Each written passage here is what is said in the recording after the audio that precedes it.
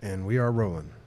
Hey everybody, welcome to another episode of the Creative Businessmen. Today we have comedian David Decareaux on with us. Hey. What's up, man? What's up? How you guys doing? Thanks for having me, by the way. Oh, yeah, our pleasure. Definitely. Yeah, sure. So just tell everyone a little about yourself and what you do, and we'll go from there. Yeah, I'm a little about myself. I'm a comedian. I do stand-up comedy.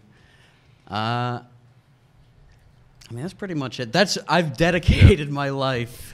That's all. I don't have any shred of personality. It's all, it's all. I do comedy, and I know like random things. Okay. I'm an expert on 90s and early 2000s cartoons. That's. If you want to get into a heated argument about Code Lyoko, I'm your guy. Okay. So how long have you been doing stand-up? I've been doing it like 4 years now. Oh, nice. Yeah. I thought it would be longer than that, actually. Oh, yeah. It feels. Works good. It feels like it feels longer. To tell you the truth. So I know that before COVID, it was really taking off for you. What's it been like since COVID? I mean, it was like I was like crawling up the mountain or whatever. I was like trekking up, and then like I just slid. I feel like I slid. Yeah. I do what I can. I'm not getting up nearly as much as I was. But I still get up, here and there. But definitely not like it was pre-COVID. But I think I actually think this might be kind of good for stand-up comedy because I think we were like living in this is my theory. This is like my like half-baked theory. Okay, my like conspiracy theorist amateur comic theory, because comedy, we were in a boom, right? We had like there were specials everywhere. Like Netflix gave a special to literally everyone on the planet. Yep. Everybody got a special. Everyone's got one. True. And do you have a special? You're next. We don't talk about that. He was about to get one. Yeah, right I was there. about to. We were negotiating the contract. I don't have a special, and I'm not special. It was about to come. You were next in line. Okay. Yeah.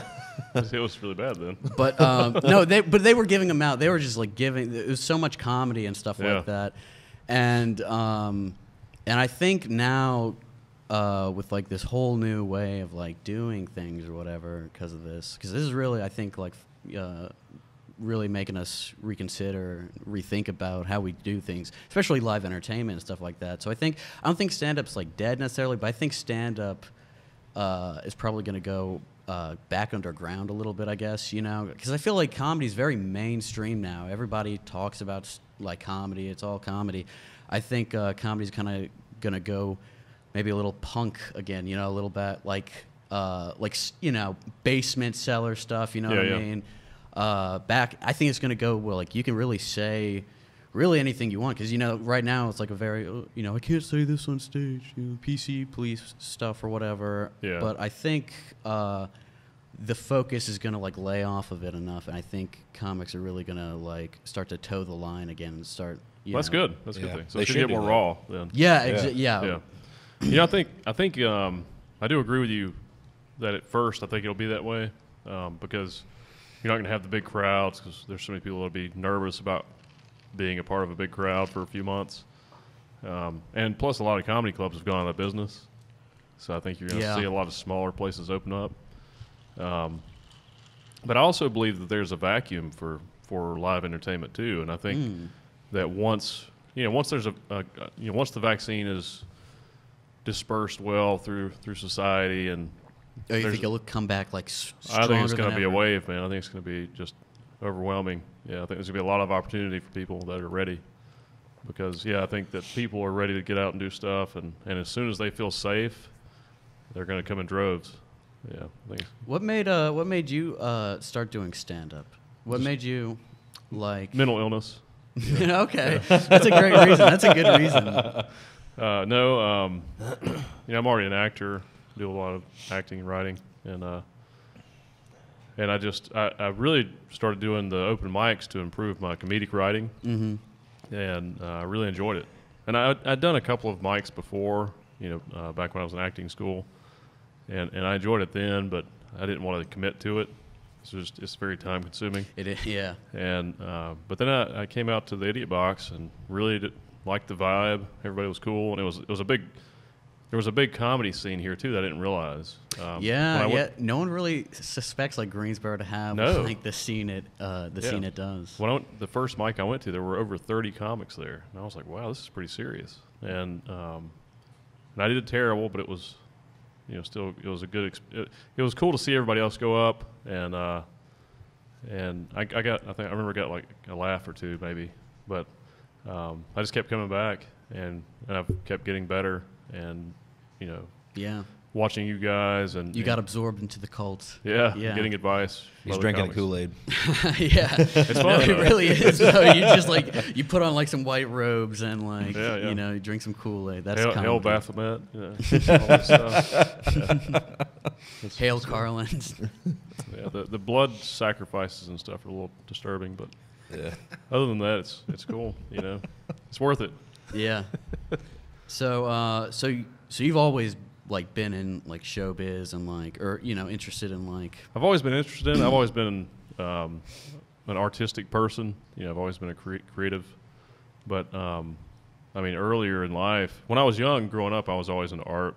Painting, drawing, any kind of art. I was always interested in performance arts too. I just, we grew up in the same town. It was a small town, and that was. Oh, you guys are like childhood friends?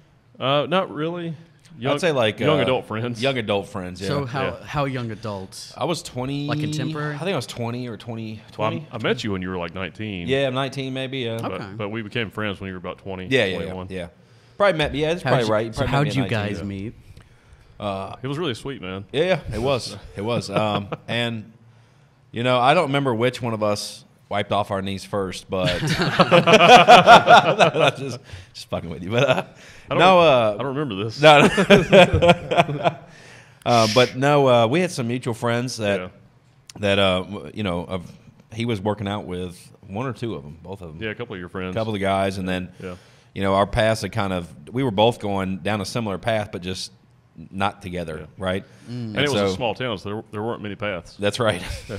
Yeah, and I think actually, if we're going to be technical, that's when we started becoming a friend. When we originally met, was you showed me a property. Yeah, property management. Yeah, you were. He was. I think he was the largest commercial property manager for the company that he was with, but the biggest book. But either way, he showed. I think myself and at the time, I can't remember if we were married or not. My wife and or girlfriend, a property that we were looking at, interested in renting. That was the very first time, and then we just grew over that. But we had similar interests and. We always talk business, so it would be funny. Yep. We'd be working out. He was working out. I was in there going through the motions most of the time. You were in pretty good shape back then. Yeah, I was. I was in much better shape. But just natural evolution. Like-minded people. Yeah, come together. You come together, and we both were. At least we both thought we were intelligent, and we both were readers, and we were autodidacts. Like we were just constantly trying to educate ourselves, and we were, it just became a little too cocky. Yeah, in the beginning, early on. Some of that went away as you age, which is good. Yeah. But I don't know, it just blossomed over time. So actually, one of the biggest mistakes that I ever made was not going into business with you back then. I appreciate that. I appreciate that. I wish I tried to go. We almost joined forces 16, 17 years ago, 18 years ago at that point, but it took a little bit to work our way back, but just we got timing. There. Yeah. So that's our romance story. Yeah, it's very sweet. Yeah, I figured so, man. But so anyway, I was always into art and creativity. It's always an important part of my life, but I was also very analytical, and so business kind of came easy to me, and and I started working early. I was poor as a kid, so I had to work to buy clothes and food and stuff like that. So I had a good work ethic at a young age, and after school, I eventually started my first business at 22. Similar to him, he started his first business. What was your first business? It was a flooring business. It was a what? Flooring business. Oh, okay. Tile floor. Yeah, tile flooring. And then by 27, I was fully self-employed and became a serial entrepreneur. But I spent most of those young years of my life just focused on business. And I would do some creative things. I have a degree in advertising and graphic design, so I did a lot of artwork and stuff with that. I did some work with that, and I've always used that in my own business, or now I do a lot of consulting. Is that you? No, actually, Well, artist. he did the. I did the logo at the bottom, the Creative Okay, Businessmen, okay. but the art is actually a guy out of L.A. It's a really good artist in L.A. did that. Shouts out. Yeah, but And that microphone, I know it looks like it's this microphone, but that's really not what it is. yeah. Kind of looks like a flashlight. It does. So shout out to Adam Wayne. He's the Adam. artist that did the drawing. Yeah, but if you look, he did an awesome job. That's this mic. Yeah. Oh, yeah. It actually it works out well. Yeah, he's a good artist. Yep. And what's funny is when we started, I didn't look like that, but I think the more this podcast goes on, I'm starting to look more and more like that. Well, we had him drawn. We had him illustrated to look like his goal. Yeah, that's what it was. Yeah. Oh, that's He's inspired. close. That's Yeah. a good idea. Yeah. Like, Yeah. I'm gonna aspire to look like the handsome drawing. That's right. Yeah. So we're working towards it. I may need to. So he's looking more like his drawing. I'm Yeah, looking you less kind of like look mine. like a Haynes model, on the left side. Oh, You got yeah. your hands in the Oh, pocket. 100%. The sex pose. you Yeah. know? Yeah. I'm glad you caught that. I've been thinking that the whole time. I'm like, I got the model next to me. It's definitely very model-esque. Yeah, those are some Levi's. I feel like that picture's a cross. What's the vampire one where the chick was the battle between the vampire and she loved the vampire and the werewolf and that's Twilight. Twilight. I Is was it thinking of Twilight? Underworld. Underworld. That's- Underworld. yes. He's got like an underworld Oh, okay. kind of vibe going on. The main and like Underworld 2 or something, like the guy with the long hair where he kind of switches from being the villain to kind of telling his backstory. You know what I'm talking about? He's got the long hair. Oh yeah, Lucian or something. Yeah, like you've got that kind of vibe going on with the hair there, and that mixed with like an Abercrombie model. And I don't know, but Yeah. Too old for Abercrombie modeling. That's like kid porn. Ralph Lauren. Yeah. But yeah, as I, in my 30s, I had a bunch of business losses. Really ate shit for a few years, and decided to focus some energy back into the arts. The creative side. That's when I got back in. I got into acting and writing and creative writing. Done a lot of business writing, but and I love it, man. I really enjoy it. It's to me, it's an equal part of who I am now. So I've still got the business side, but I've also got the creative side. Yeah, no, it's good to, because I see like, especially like in comedy and stuff like that, like I'm kind of one of those guys too, where I could learn to be better in the business, but like so many like artsy guys, they just people. Yeah.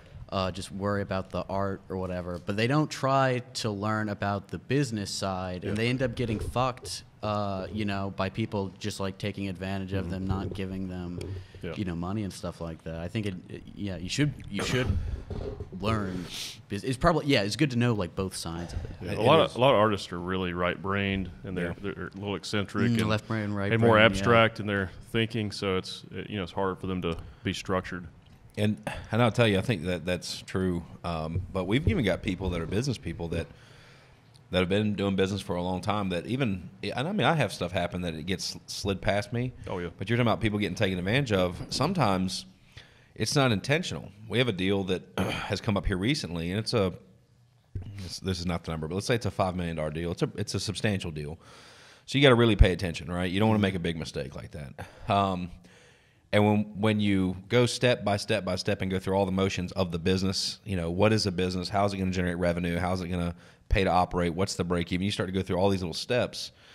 You start seeing that it's not very well laid out, right? And so on our side, the money we save is just as valuable as the money we can make. So if we can prevent making a bad decision, if we can prevent from going down a $5 million loss, a potential loss, or just a money pit, that's just as good as making $5 million in some days, right? Because the first rule is don't lose money. Yeah. So even for us, like education, and it's something you just got to stay on top of it because, in the business world, things are ever evolving and you just got to be diligent. So I could see, somebody may not even intentionally be trying to take care of a comedian or take advantage of a comedian or an actor or a producer. Yeah. But if you start to look at the way the deal is structured, you got to be able to pick up on and go, wait a second, I'm getting the shit into the stick, right? Like if I'm going to do all this, I need to know if it's an equitable exchange, right? Yeah, It's got to be mutually beneficial, and that's what's up for debate. So I think that everybody should focus on some level of the business and some level of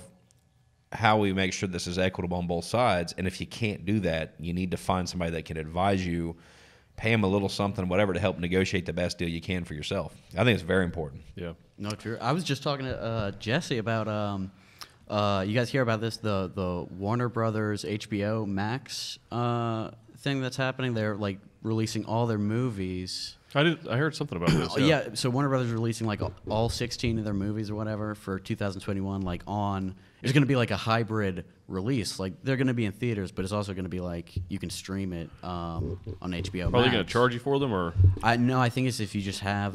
Nice. I've got HBO Max, so that's yeah. cool. I think if you just have HBO Max, you should be able to stream it. But a lot of directors, actors, and just like various people who've worked on these movies are very upset because they're about to miss out on like the box office, the back end deal and stuff like that, and they had like a contract or whatever going on. Like there was like a deadline or something they had to sign to like negotiate the terms or whatever. But Warner Brothers like they released a statement like, "Hey, we're doing this like 90 minutes before the deadline or whatever." So no one really had like time to even like So just like because they're trying to like keep it hush, they don't want the blowback or whatever. So like all these directors like Dune, like Dune. I think they're making like a Tom and Jerry movie. Yeah, I saw that. Whoever worked on that about to. I have a 4-year-old, so that's. Yeah. Did we need a Tom and Jerry movie though? I think so. Yeah. I feel like the old ones are like. I was born in 1980, so we definitely need a Tom and Jerry movie. Yeah. I mean, I love Tom and Jerry. I grew up with Tom and Jerry. Tom and Jerry is like timeless. I think like no matter what generation, like kids can sit down and watch it. But I think like I'm just picturing like a live action. I feel like it's a little creepy if I see like a realistic cat's eyes. Oh, is it live? Oh, okay. I assume so. It's Lion King-esque. I assume. So. I assume. Okay. That's what I assume. That's weird. Because that's like the aim. That's gonna be really weird if it's as violent as the cartoon. I'm telling you. And this is what I'm getting ready to say is, do you have kids yet? No. Thank God. So thank God. I've been taking my kids. Like we watch Darkwing Duck. Like how old's your? I've got a 4-year-old, newly 8, and a newly 10. Oh, so you got 3. Yeah, I've got 3. And let me tell you, man, we've been doing like Darkwing Duck. Let's get dangerous. Classic. Oh yeah, I've been going through the whole. Like the 80s Ninja Turtles, like we've just been going through like DuckTales, like I'm hitting a lot of stuff, right? And there's some new stuff too, but I'll tell you because I've been watching. I don't watch a whole lot of TV, but I try to like they'll say, "Hey, Dad, let's watch a show together." So maybe Saturday morning we'll do a show, right? And then we go out and do activities together, right? And we've been watching, and so sometimes they want to watch a new cartoon, and I've really noticed the 80s and 90s, but predominantly the cartoons are a little. Abrasive compared to the cartoons today. And I remember really it's like violent. There's like idiots and slam each other and like you're stupid. Like I mean, like just and then you watch it today and you're like, wow, our cartoons have gotten really PC. Like, really? It is. I feel like cartoons now really feel good. Like I feel like cartoons back in the day used to be more about. I knew this would come to cartoons. You guys have I don't know how cartoons just come up whenever I talk to people. But no, I agree. Like cartoons back in the day were like because they were all about just beating the hell out of something. Man. That was like every cartoon. It was just Tom and Jerry, the Looney Tunes, Transformers. You just beating the hell out of something. Yeah. Now cartoons are like very feel good. It's like let's have an imagination adventure and learn something about myself. I'm a little pissed off they got rid of the dragon in Mulan though. That kind of Eddie Murphy's character. I'm a little irritated by that, but the new Mulan let me down a little bit. But you saw it? Yeah, with my kids, man. So, but it was like Well, it's kind of a reflection on society. I always say that society is actually getting better, even though we're kind of in chaos right now. People become less violent as society advances. Do you think that also that might be because they're more docile? They're more like... Well, we've become more docile. I think you're right. Yeah, we're real domesticated. That's why. We're like a bunch of inside cats. Yeah. I would hate to live 100 years ago. That's a good analogy. It is. Yeah, we eat dry food. We don't know how to hunt anything. Yeah. I mean, maybe Neil, you look like you know how to hunt something. We eat the wet food now, right? Yeah, no, exactly, though. Yeah, I hunt stuff. In the fridge. Yeah. I was just telling Neil a minute ago about me trying in the pantry for 45 minutes exhibiting my willpower and not eating a piece of candy. Like legit in the other room there was this massive bag that some of the staff just tore into and there's like a big pile. everybody's like, where'd this come from? I was like, oh, my pantry. And so what's going on is I've got kids, and, the Halloween and all the stuff. We don't really eat, the children don't eat a lot of candy. They get it rarely, special occasion, because I don't want them dealing with the weight issues I dealt with. So I got all this candy. And so the other night I had a moment of weakness. I'm in the pantry for like 45 minutes just kind of standing, looking at it, trying to talk myself out of eating this candy. And luckily I didn't eat. I didn't give in. But the next morning we bagged it all up and brought it here. Yeah. And you haven't eaten get it out of the house, get it away from you. I haven't had candy. I haven't had that since February 12th. I haven't. So, so we'll see. That's good. Yeah. As long as we don't count edibles occasionally, edible. That doesn't count. Yeah. That doesn't, that's a special little thing. Yeah. That's not candy. Yeah, it's not. Yeah, this was for focus and all kinds of things, just to relax, Yeah. Or not relax. Or not relax. Yeah. I feel that. Get a little, too much in you. Yeah, plus a little caffeine, and it's a as Chris Wilde would say, it's a damn good time for all. Does anybody else remember Chris Wilde other than me? I remember Chris Wilde. Yeah, man. Chris Wilde, he sounds like a nature guy. Yeah, so he sounds like he was stand-up comedian, and he did he did the open and kind of ran the show. He hosted at the Comedy Zone. Comedy Zone. I know a lot of people aren't as big a fan like the local guys because Comedy Zone plays by different setups. They do have a little bit of different setup. Oh, so you used to go over the a long time when I was like 13. That's where I would go because my father and Paul, the guy that owned it, are friends, and we eventually ended up becoming business partners and some other stuff. But I grew up going there and listening to Chris Wilde, so. I remember that because I used to go back in the late '90s, early 2000s. So. Wow. Yeah, I've always enjoyed comedy. I've been an avid patron, but never been on the other side. You might have seen consumer of comedy. Yeah, I'm a consumer of it. Yeah, you might have seen Anthony Crawford there or Jordan Fisher. I think I remember. Yeah, go there. Or even Trundy. Eric Trundy. Yeah. Still, yeah. James Hodge. I don't know if you remember any of them. Wish Steve and Jenny would just buy out the Comedy Zone. Just have a whole monopoly on Greensboro comedy. I would support that. I support that though. Yeah. Looks like they're doing. I mean, they're growing. They're doing well. They got the bar next door. Yeah. Oh yeah. What is it called? It's called. It's called Next Door Bar. Next Door Bar. It's called Next Door. Yeah, it's very easy. Yeah, very creative. Very creative. Yeah. I was really excited for the festival that was going to be this year. It's still going to happen, but in like 2021. The NC Comedy Festival. The NC Comedy Festival. That was going to be that was going to be great. That's usually pretty big, right? Yeah. She had like a ton of comics. She booked like hundreds of comedians. That's what I was thinking. Yeah. She was like I think she said if like even half of them dropped out, she'd still like have like a good show. Yeah, like a ton of people to do. When's that going to happen? Do you know? I think she said. I think May. Something like that. That's cool. I really feel, and this gets super controversial. I feel like the air conditioning's on. First of all, it's heat. Is it heat? Okay, fair enough. Yeah. I'm gonna be a little bitch and get my hoodie in a minute. It's not super warm. But it's heat. But I feel like and this without getting political, some vaccines are out. People are starting to take them officially. The timeline's irrelevant, other than the fact I think it's an indicator of if 40 million or 100 million or 10 million or however many vaccines go out. In theory, I think that's a sign of, as with like the flu vaccine and these other things, like hopefully some of the severe nature of this and this, all this stuff, hopefully some of the hysteria around it starts to go away. And I think that'll take, let's say 60, 90 days. I mean, are we talking February, March, April? I just like to see, because I know this is carried into 21, but I feel like things like you're saying, they should start to fix them. I think the world starts opening back up, proper medical care and the vaccines and all those things. I feel like some of these events can start, really getting back to. I hope so, because this year was brutal. Something to consider too is that media makes a lot of money on controversy or getting people excited, fear, that type of thing. 100%. So they always indulge in this stuff and it's always been like that too. It's always been like since even like you had like muckrakers. Yeah. Back at, like you know what I'm talking about. Like Citizen Kane and stuff like those dudes back like even the turn of the century, just like stirring up shit, just like because people. people love that, you know. And then you had like CNN doing it in the 70s. Sensation. I don't remember the statistic, but there's a show out about it on Netflix right now that mentions this, but it was showing how many people spend like 5 times as much time watching something that's negative as they do something that's positive. Like it holds their attention better. Is that the Social Dilemma? Social Dilemma, talks about that. Yeah, I did watch that. My big problem was with that was it felt too much like an after-school special. You know what I mean?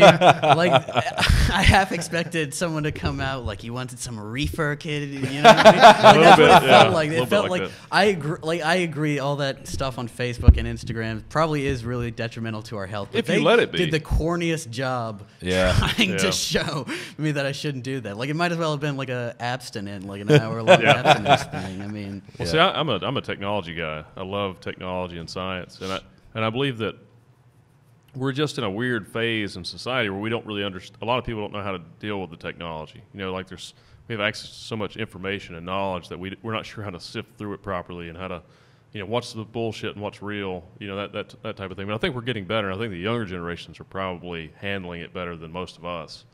And a lot of it's just taking the time to, you know, don't just read the title of an article. Yeah. Actually read the article. Because the title's not going to be the same thing. You're asking people to read. Though. Have someone read you the article. You know, or like with social media, people need to stop arguing with each other about stuff. You know, just have a conversation, or don't have a conversation, because it's not accomplishing. It's just pissing people off, and then the algorithms will just keep sending you more of what you're into. So if you're into negative, it just sends you deeper into your own rabbit hole. Yes, that's it. Yeah, you're just digging your own hole. Yeah, and it's all you. Like if you're stressed out about social media, just look at positive things. Like I try to just make sure I like all my friends' kids' pictures and family pictures, and you know, and that's all I see is just positive things on social media. I don't see all this crazy news stuff. I read that on my own. I read my own news from the sources I follow, and I'll usually read different takes on different topics. Yeah, and I don't talk about it because I don't need to. I just need to read it. You know, it's hard now to find news that's not based on opinion too, because opinions sell, right? Yeah. If you can, it's all op-eds. Yeah. If you can hit something with a certain twist on it or something that's going to attract this group of people, you're automatically going to get that many views, and that's a problem. But yeah, I think we'll figure that out, though. I think we'll get past that. But regarding the pandemic, it's the same thing. You know, they're like, well, we might be in this for 2 more years. Like that? No, we're not. Like there are 2 really good vaccines out right now. Yeah, and they're really breakthroughs in vaccine technology. They're RNA vaccines, so you don't have to have the dead virus in your body. It's just they're taking a benign virus, they're modifying the genes of that virus, and giving it a trait that's the same as the coronavirus, which has these little spikes that come out of it. And when they put this benign virus in your body, your body reacts to it, and it activates your immune system, and it gives the same immune response that the coronavirus would cause your body to have. So you suddenly have the antibodies that will protect you against coronavirus. So I don't know. Is the thing true where it was like so out of the loop on a lot of stuff? It's not nanotechnology that's going to brainwash you. Whatever. No. No, but some people are. They believe that. Yeah. Yeah. No. No. Not. I was going to ask because I haven't kept. Do you know about like is there an immunity or whatever? Because I heard somewhere, read somewhere, probably heard, you know, but that you can like re-get it or whatever. You can like just because you had it doesn't necessarily mean you won't get it again. They don't know yet. They don't know. Okay, yeah. There's a lot of unknown. So the question is, it's a similar virus to the cold, to like the rhinovirus. Which you can get every year, and the flu is the same way. You can get it every year. So hopefully this is not that way. But the flu's like always always changing. Like I'm pretty sure isn't the flu like now different from like the flu 100 years ago? It changes every year. Yeah. So that's why the flu shot doesn't completely protect you against the flu. Yeah. It's only certain strains, but it does protect you from last year's flu. It protects you to a degree against all the strains. Mm-hmm. But so you'll get less sick if you get the strain that's not directly in the the vaccine.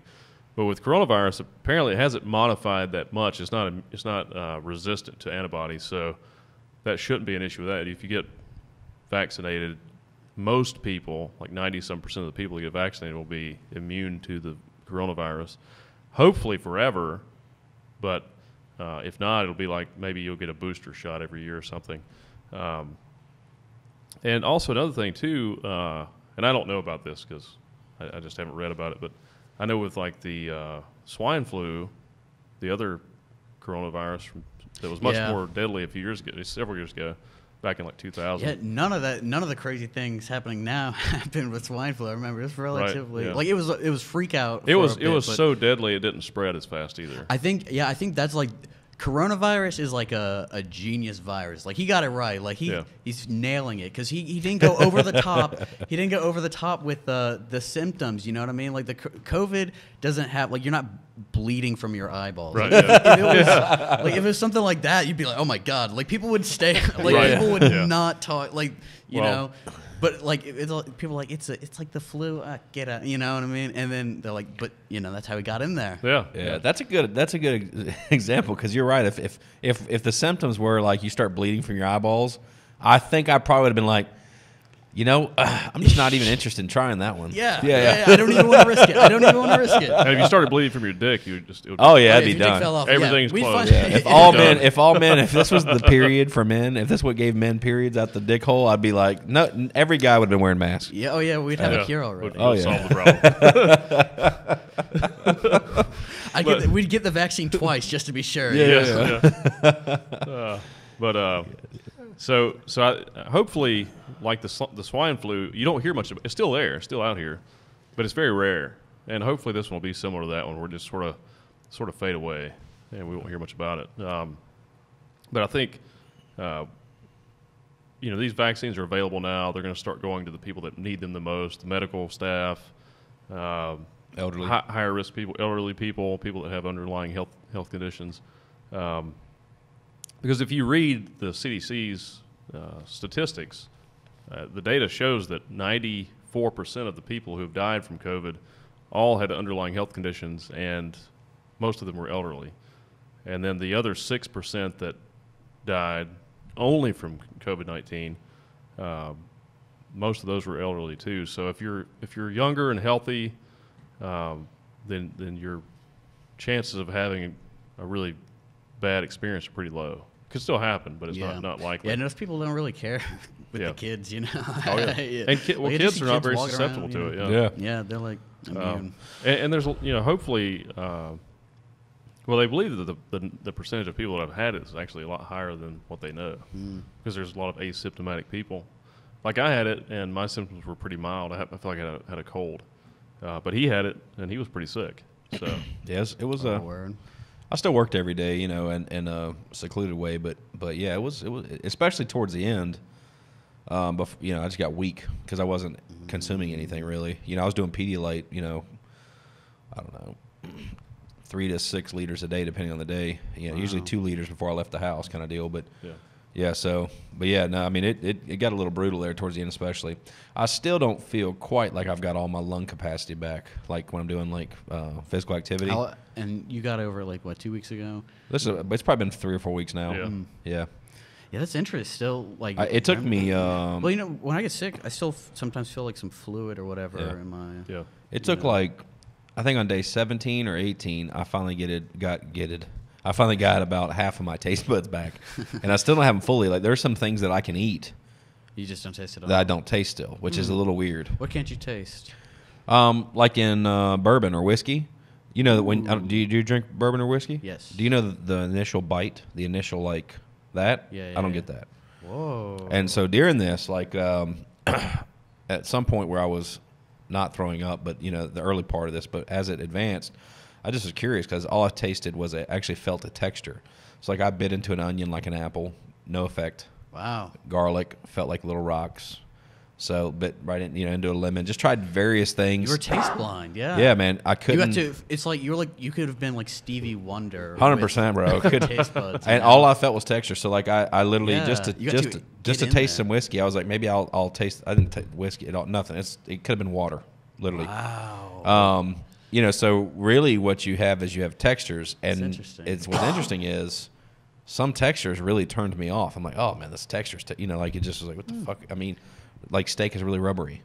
Chicken is really it's really liquid and it's softer and it feels watery, right? Like chicken breast. Like I don't know, man. You just really dial in on texture.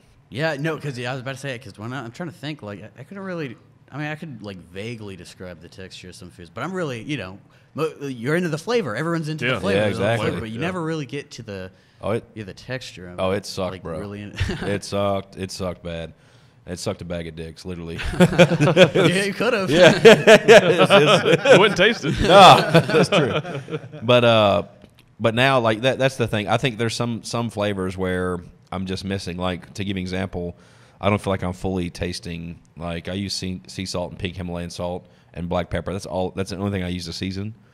The pepper's coming through loud and clear. The salts are not really, for whatever reason. I'm not. Oh, wow. I still feel a lot of the rocky feel of the granular feel of the salt, but I don't get that same reaction I used to get from the salt. I think that's probably the way to put it. Like the extreme reaction. Like, have you ever had something that's really salty and you get that reaction? Yeah. I feel like I'm not getting that.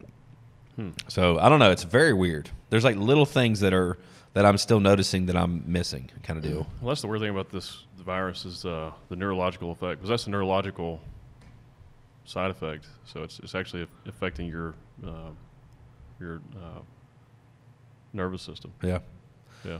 Yeah. But So it's like temporary. Yeah. Probably, Well. maybe. Yeah, it'll come back eventually. I mean, Okay. the best thing that Well, happened. he doesn't have the worst case. Some people don't have taste for months. Yeah. Really? Yeah. I wonder if anyone like just lost it forever. They just Maybe.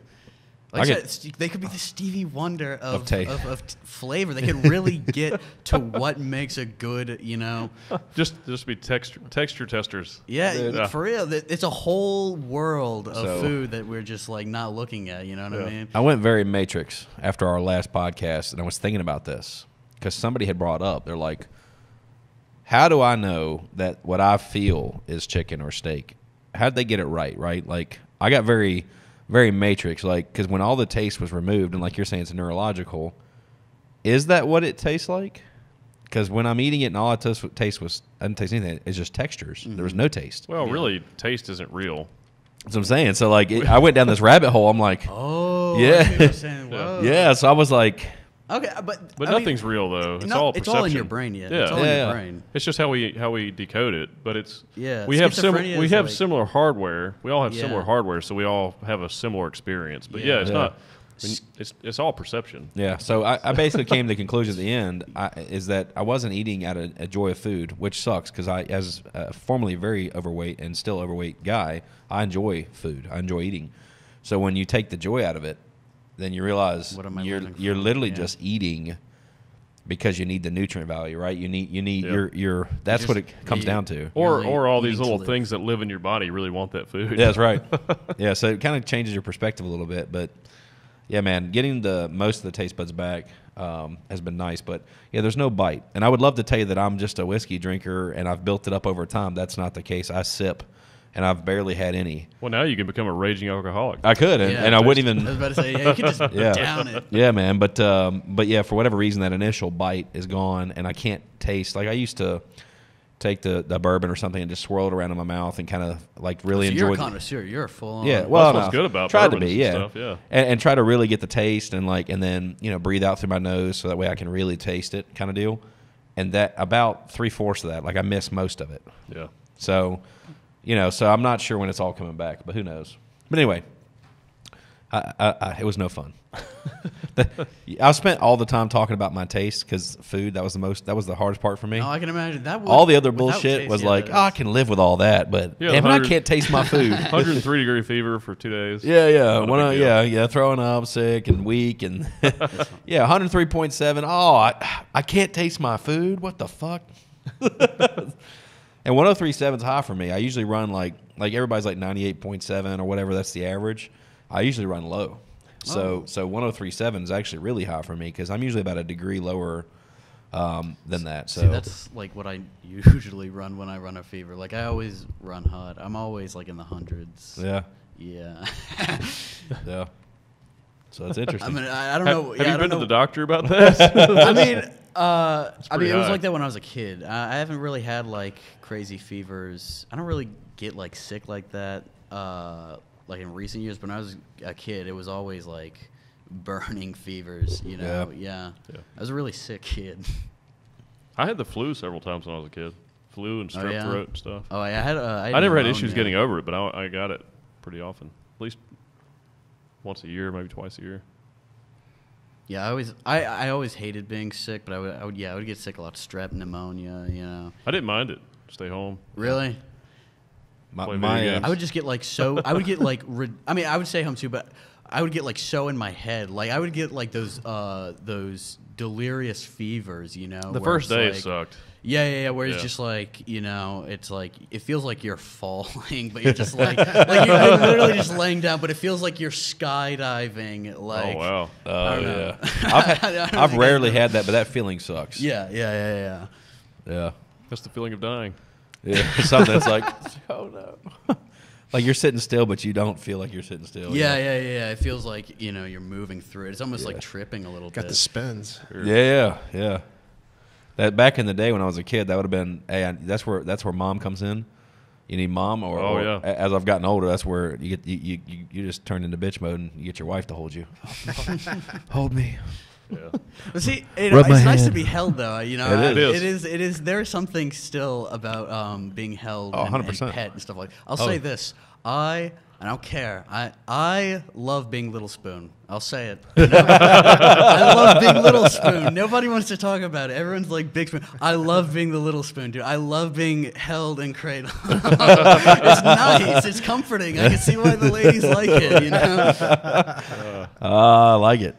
Yeah, I would. I mean, you know, my girl, she would always, you know, want me to spoon her, but you know, like, all right, my turn. Yeah. Switch it up. When I'm feeling really bad, so I'll like curl up. Like I know I'm a big guy, but I turn into like I get much smaller apparently when I'm sick, and so she just kind of wraps me up. It's pretty awesome actually. I kind of feel like a little bitch when I'm doing it, but I don't care. My wife You hates shouldn't me when feel I'm like a little sick. bitch. Oh yeah. Oh yeah, Danielle hates me when I'm sick. She's like, "You're a tough guy until you get sick." And I do go into I do full True. bitch mode. Yeah. Yeah, me too, man. Me too. I'm just If I'm really useless, sick, just helpless, man. yeah, Like I complain yeah. constantly. Eat all the soup. Yeah. That's it. Well, it's like Don't wanna do when you're anything. sick, it's like the perfect excuse to be the most annoying. Yes. You know what I mean? Yeah. It's like you can really just let it. I mean, you can't get mad. I mean, they're sick. I mean, Yeah. But then, my wife, she's not the friendliest towards me when I'm sick either. So I kind of have to like, keep do it it in check. yourself. You know, Yeah. Like, Yeah, I agree. I can only ask so many times. She's like, "You're on your own now. Suffer." That's funny. God damn it. So, Man. well, speaking of tripping, I know you guys are into the. Which part? He's like, I'm in. I'm in. I'm in. Would you say you're more of an LSD guy or more of a mushroom guy? I guess. I can only attest to one at the point, but Okay. I think for me, what I'm trying to do is anything in a manner that I can. Who is it? Is it Steve Jobs that said that Apple wouldn't be he what said it never is? would have started Apple if he hadn't done LSD. Yeah, so like that's what Yeah. makes me open to it, and I think Yeah. I think here in North Carolina there's very very taboo still in certain areas, right? But then you go to certain places. I've actually obviously California being one, where it's like you got a really interesting climate in California where they don't have non-competes there, so you can't bar employees from jumping from company to company to company. But what ends up happening is these strong companies end up attracting the best employees, right? Yeah. Or the wealthiest companies end up attracting the best employees, which and it has this innovation thing. But I also think what happens is you've got like a pocket of people in California, the tech whatever they call it, and I think Silicon Valley. Silicon Yeah. Valley. Yeah, I feel like they're more open to things that are going to change their perspective or open their eyes so they can actually see and kind of maybe come at things from a different way and come up with different solutions.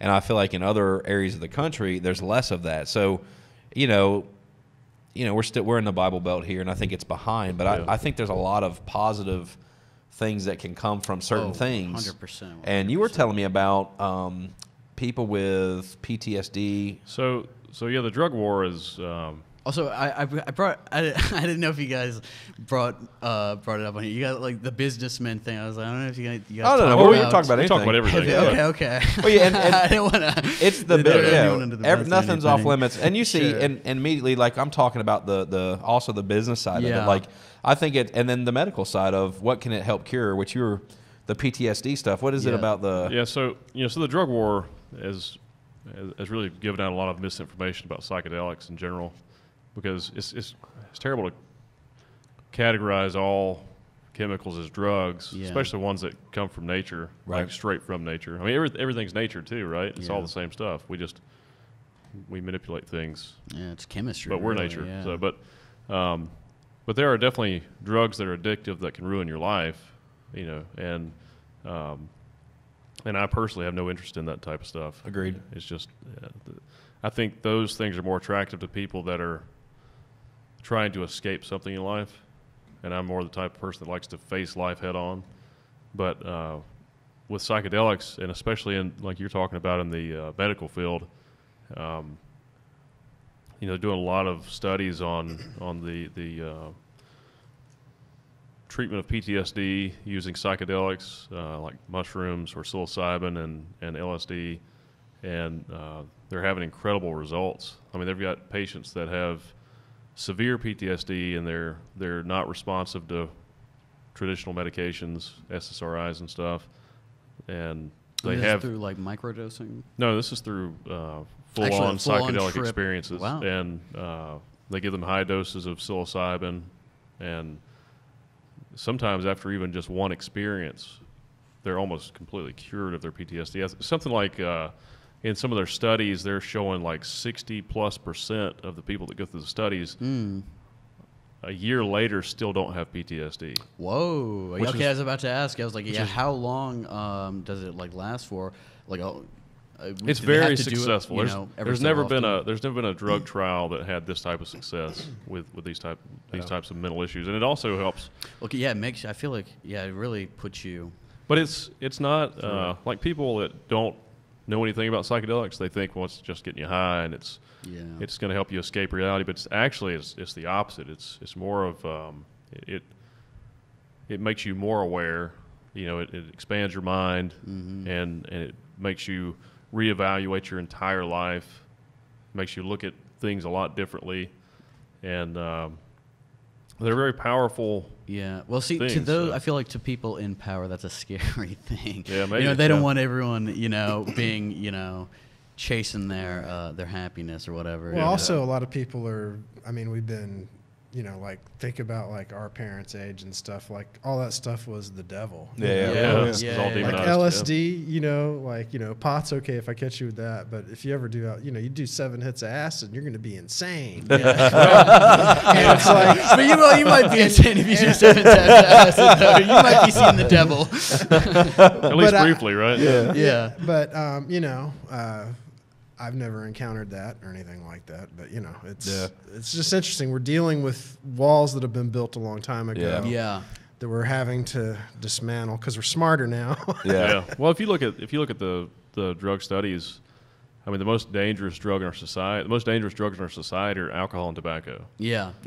Those kill way more people. And you can buy those legally. Yeah, exactly. And all of the classical psychedelics are at the very bottom of the list because they're not addictive. I mean, they really make people not want to do drugs. Yeah. They did studies back in the 50s and 60s with LSD, and it was one of the best things that they found to treat alcoholism. It would just make people stop drinking, and I think those compounds reset people's brains. Yeah. So they give you kind of a fresh start. It is kind of like a mental rebirth. Yeah. And then like even with marijuana, that was like illegalized, to go after like Mexican, any South American like immigrants. You know what I mean? There's popular, I guess in those communities, so they outlawed it. Well, the whole drug war was based on going after the civil rights movement. Yeah. And the anti-war movement. Yeah. And that was the purpose, because the scientists were saying, hey, look, these psychedelic drugs are actually really good for treating certain ailments, and we're doing a lot of research with these. Please don't make them illegal because we need to do, and they're not harmful. They're not causing any physical harm for people, you know. So in a controlled setting, in the proper setting, they're very safe. Yeah. And they're helping people. But specifically with cannabis, you know, it was real common in black communities and in the anti-war movement, and that was Richard Nixon's enemy. So he passed this drug bill back then and shut it all down. It's crazy because like cannabis now is just like it's like a cure-all. You know what I mean? Yeah. Like people like it's like CBD and THC. Man. It's just there's the THC and the CBD though. There's some really positive things coming, like children with seizures. Like I mean, like there's some really awesome medical uses for some of these things. And I'll tell you, I know people that will smoke, and they've come basically completely off all their antidepressants and like.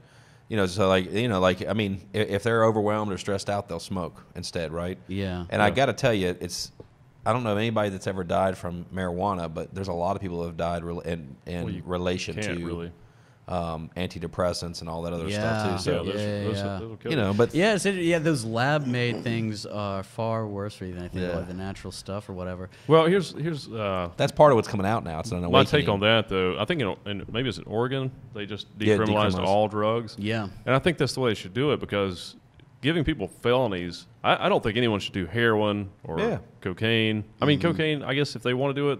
And they can, and it's their time. They should be able to do whatever they want to do. Yeah. I mean, really, freedom is responsibility, and I believe that you should be able to do whatever you want to do as long as you're not affecting other people or hurting other people. Yeah.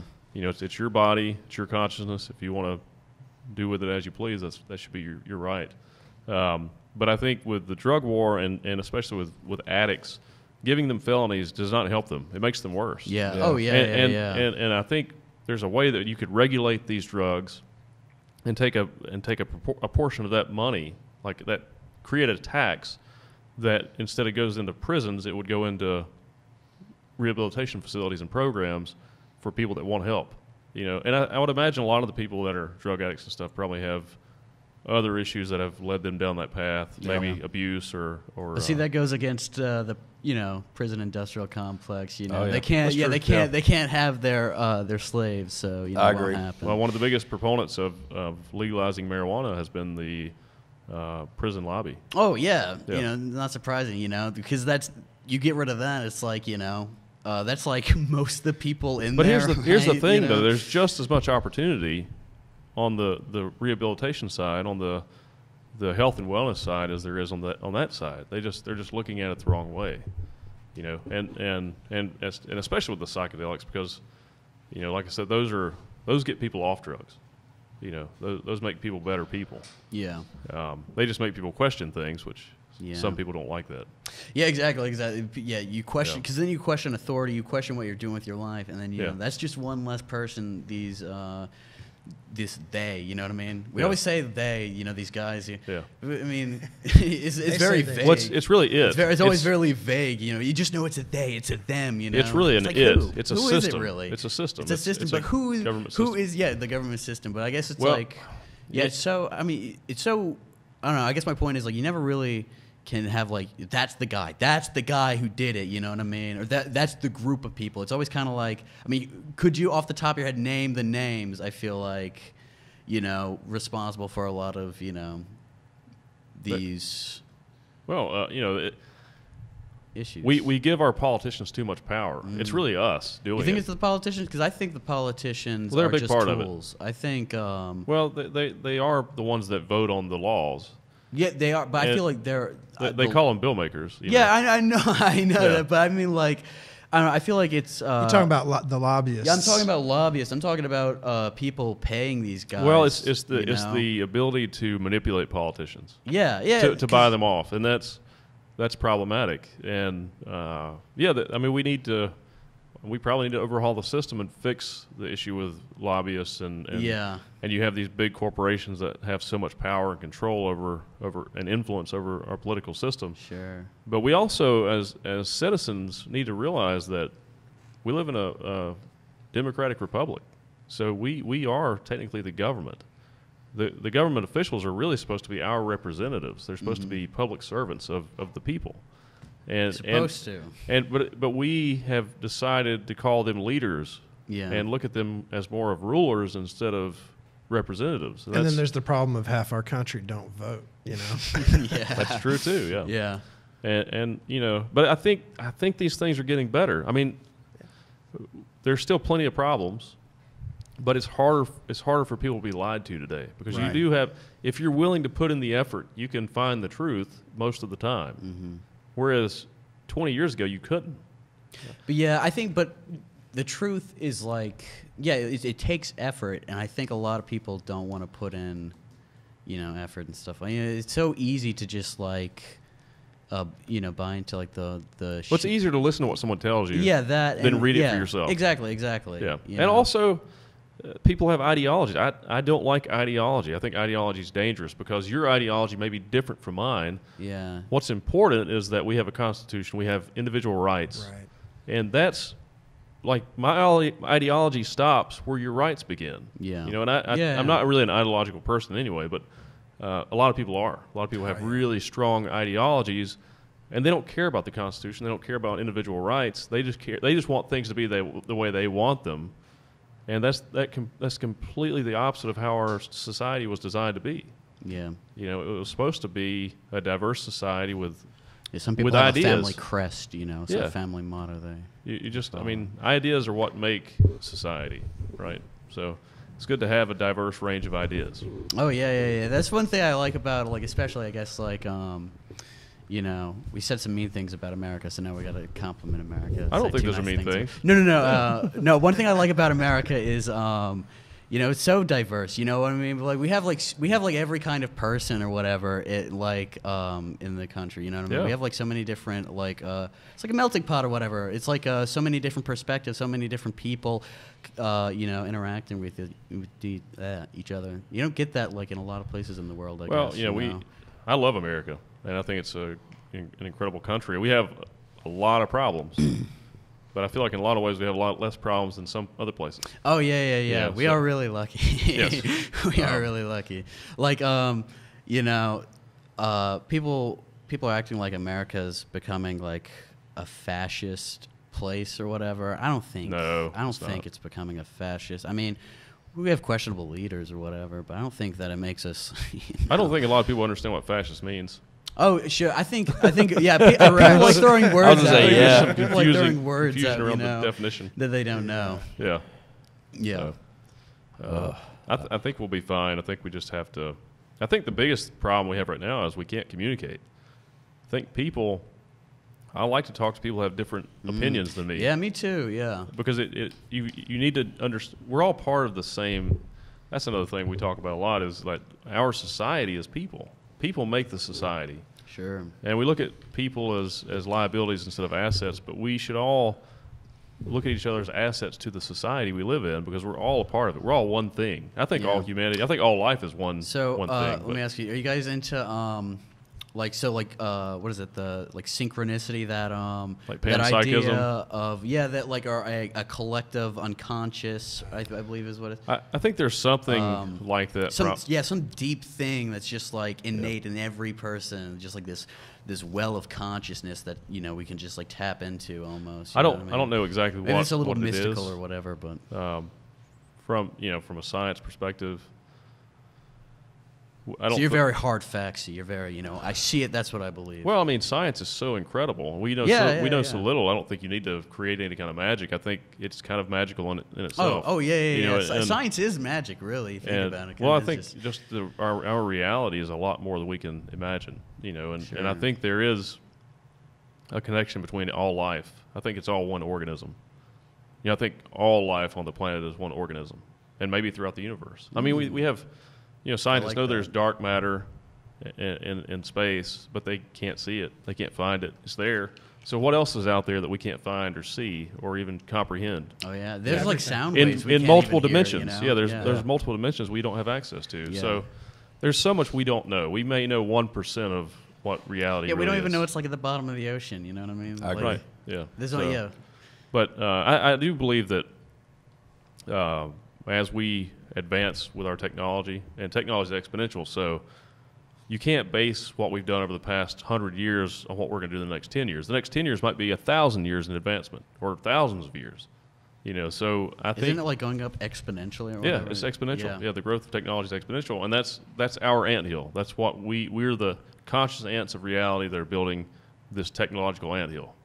And we don't know what it is or where it goes. Yeah. But I have an intuition that we will probably merge with technology. If you follow guys like Ray Kurzweil and Elon Musk and some of these other brilliant scientists and engineers. Yeah, Elon Musk said we're already like cyborgs. That kind of we are.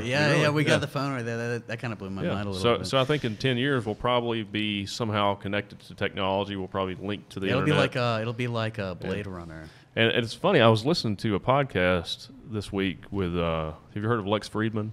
He's a scientist. Sounds like a alien scientist. That sounds like the a alien scientist. podcast. Or No, it's he's a computer scientist. He's a brilliant dude, and he had a guy on there from Harvard, actually, one of the guys that does psychedelic studies. But this guy's also really big into technology, and he said he thinks that we will, because we're doing some really cool stuff with genetics right now too. Like at Harvard, actually, they're doing some insane genetic research where they're trying to reverse aging. They believe they can cure the disease of death. Oh, Jesus. And even in the near future, they can start reversing your age. So there's a chance we may live to be hundreds of years old. But even if we don't, do we need to though? I mean, I wouldn't mind it. But I think I don't want to be hundreds of years old. Well, you don't today. But if you increased your intelligence by 1,000,000 times or 1,000,000,000 times, you wouldn't be the same thing either. So I think that once we start merging with the technology in about 10 years, possibly. Yeah, and they're talking about like uploading your mind or whatever into. Well, think about it this way. So if they we need some stacks. If they do something like what Elon Musk has, which is Neuralink, which is an implant, which I think it'll probably be more like what Ray Kurzweil believes, it's going to be like nanotechnology they can insert in your cerebral cortex that interacts with technology and allows us to interact with each other.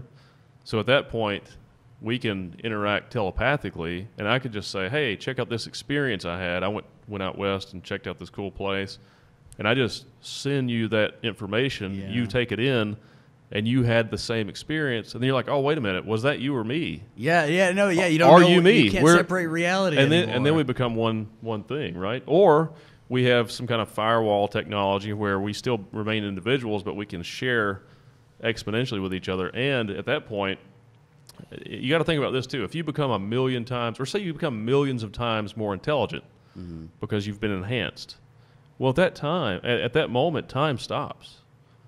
We're talking about psychedelics. When it's a psychedelic experience, time can cease, right? Yeah. And it's like your brain is going so fast. You have unlimited amounts. Like you're in eternity. Yeah, it feels like you're in the same moment almost.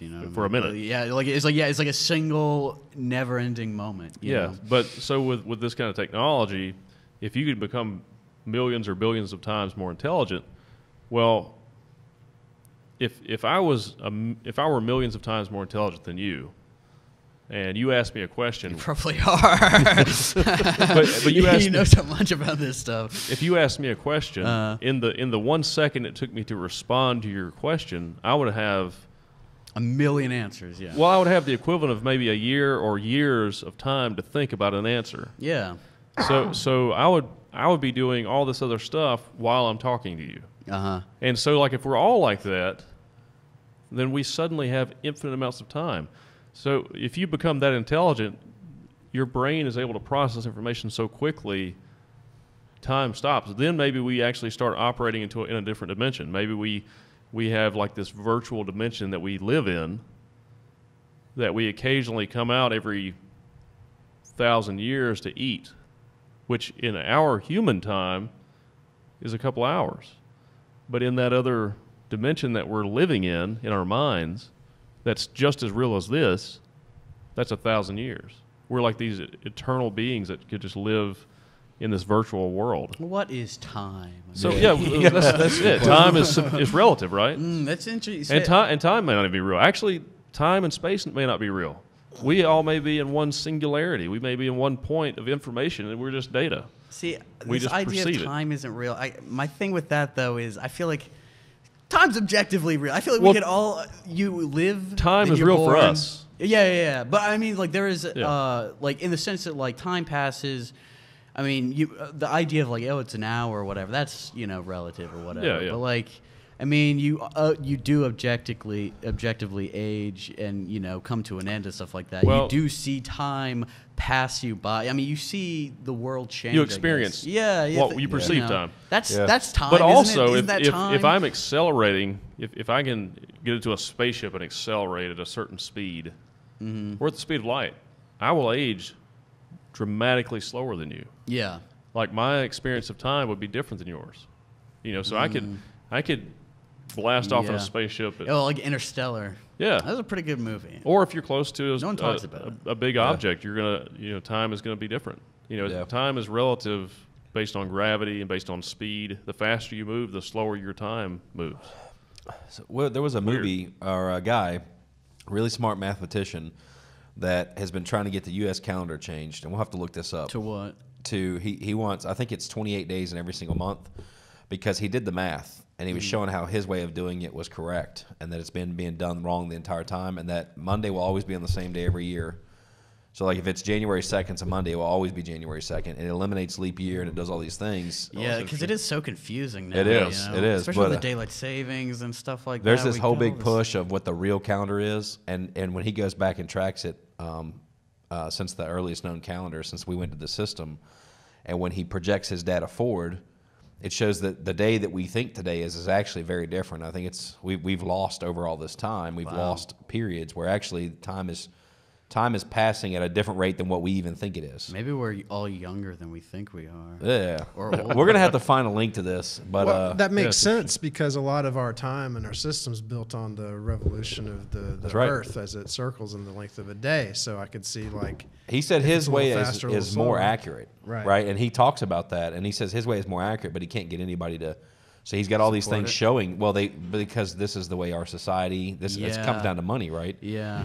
And to make this type of overhaul and change, well, what about all the people that were born on these days that don't exist anymore, right? Moving forward. Oh, you're right. But so That'd be kind of cool to say my birthday doesn't exist anymore. Yeah. Like the day I was born doesn't exist anymore. Yeah. Well, what he would do is he would go back in, based on that calendar, you just may not have been born on the day you thought you were.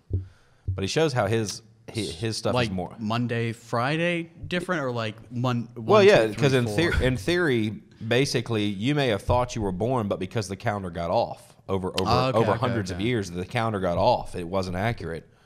That day, you thought it was a Wednesday on the 12th, but in actuality, it was a Monday on the previous month.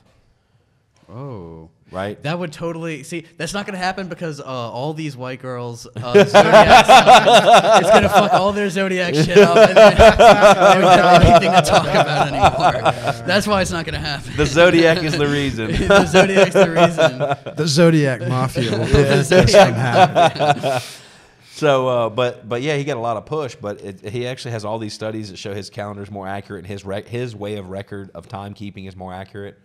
And I'm like, this guy could be a quack, but then I look at him like, well, actually what he's saying kind of makes sense. I thought the same thing when Neil deGrasse Tyson was trying to degrade Pluto, he was trying to demote Pluto. I felt the same way, like, this guy's a quack. This guy's out of his mind. Yeah. Actually, I kind of got a little pissy about that, too. The Pluto supporter. Yeah. I'm Pluto neutral. Yeah, well, now I am, but at the time I was a little pissed off about it. I was like, I think everybody gets in that thing of... you grew up with Pluto. I get it, because you grew up with Pluto. Exactly. I think that this becomes, and I had to open my mind to it, but the reality is things change, and we know, and you have to spread knowledge as you know it today. But I think everybody needs to take the tack that what we know, in air quotes, what we know, is up for change. Yeah. It's up for new discovery, right? And there's an evolution of everything, right? And so our understanding of it has to be fluid enough to know that it can evolve over time, right? Things, we may think one thing is the right way to do it, but flat Earth. Yeah. It's crazy. That's coming back, but can you imagine, back then, all those guys who grew up believing the Earth was flat, and then some guy didn't they hang him or whatever? Who said that? It was like Galileo or something. They hung that guy or something. They're always mean to scientists. Yeah, I'm not quite sure which one.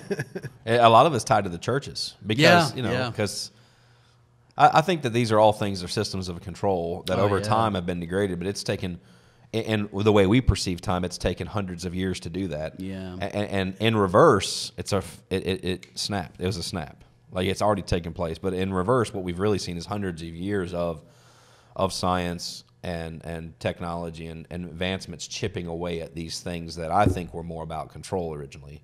Yeah, no. You know? Like I think like I'm not like religious in any sense. Doesn't But it sound like something a dad would say to a child?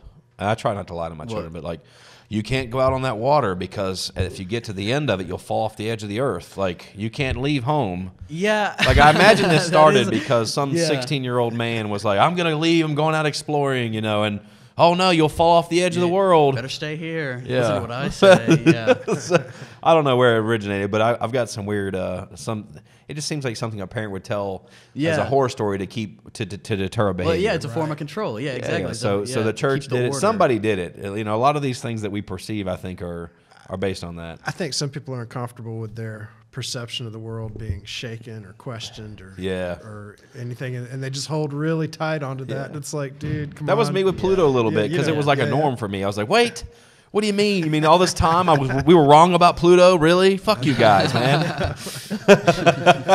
But it was all good. I got over it. You know, it lasted. It was like it was a couple of days of being irritated, and then I got past it. I was like, it doesn't fucking matter. Yeah. I mean, how long can you? It'd be funny if you had this like year-long rivalry with Neil deGrasse Tyson. Yeah, and we'll start wearing shirts like Yeah. never Pluto, and then somebody else could have the other side of it. Never and forget Pluto. Never forget Pluto. Yeah. Yeah. Pluto being a minor planet. Yeah. Yeah. There's actually bigger objects out there than Pluto, though. Isn't that crazy? Yeah. Watch like Earth not even be a planet technically or something. Oh, it's like, a planet. No question about that one. It's an eyeball. No. The best planet. Oh man. In our solar system, anyway. Oh no, Saturn's pretty cool. Saturn's got rings. Yeah. Saturn's got rings. my 8-year-old. Oh, it's not, yeah. My 8-year-old would tell you that you can't live on that planet. He loves planets. Oh, that's so cool. I used to be really into. Oh yeah, he loves planets and stuff, and the stars and He's got a telescope. He constantly draws like. It's funny the way he does it, but he constantly draws like his vision of the universe. Oh, that's cool. So like, he's big into the What's his vision of the universe? It's just like the way so like you see like the planets and Oh, the usually, solar system. like Yeah. the solar system, you see him in a certain way. Well, his way looks different. Oh, that's cool. It's just like unique the way he kind of and then yeah. the sizes, and he'll tell me, he'll be like, oh no, this one you got to make it bigger because he knows which ones are. He's like, it's 5 times the size of this one, so he'll tell me, your circle's that's not big cool, wow. enough. So he's got some basic, but he's really into it. So we got things that project up on the universe up on his ceiling. He really likes. That's really and, cool. Yeah, he's been What into it. about a telescope? We do not have a telescope yet. a good gift. We were talking about this previously. I was even talking about, because we don't have a lot of light pollution after, which he doesn't stay up this late right now, but like after 11 o'clock at night, where we live, there's no light pollution, so you live can in a see the perfect area. stars. Oh. It's really nice. So that's what we were talking about. And his room has I think a perfect window to do this. So, but yeah, Sounds like a good idea. yeah, definitely. Definitely. You got an astronomer on your hands. Yeah, maybe. cool. Yep. Maybe. That's cool. Yeah, he's got some interest. I think you've got a nice telescope, don't you? Yeah, I've got a pretty big one. It's Got a Hubble. yeah. That's his nickname for it. I launched it a few years ago. Had SpaceX put it up there for me. No, I've got I don't know the brand, but it's got a 12-inch like can. Oh, on wow. it. Yeah. Yeah. Big lens. Yeah, it's a pretty big telescope. Yeah, I was thinking more something like more modest, 6 to 8 inches kind of deal. A little something, a little more average. Go all the way. Oh yeah, I guess so. Yeah, give him, like, the most expensive thing. Buy him an observatory. Yeah, I will name it after him. So, yeah, that's funny.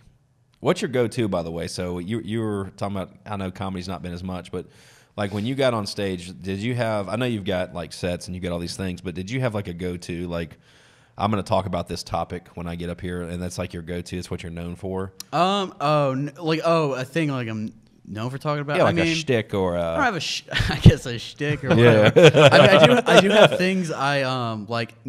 Not like intentionally, I try to talk about like different things, but I do like come back to certain topics or whatever, or I just find myself like with a new, I guess, take on the same thing. You know what I mean? Yeah. Like, Yeah, it's not really like I'm trying to like work. It's just like I guess like I'm passionate about like certain things or whatever. You know what I mean? I guess if you're into like certain things, they're just naturally going to be like talking points for you at different stages or whatever.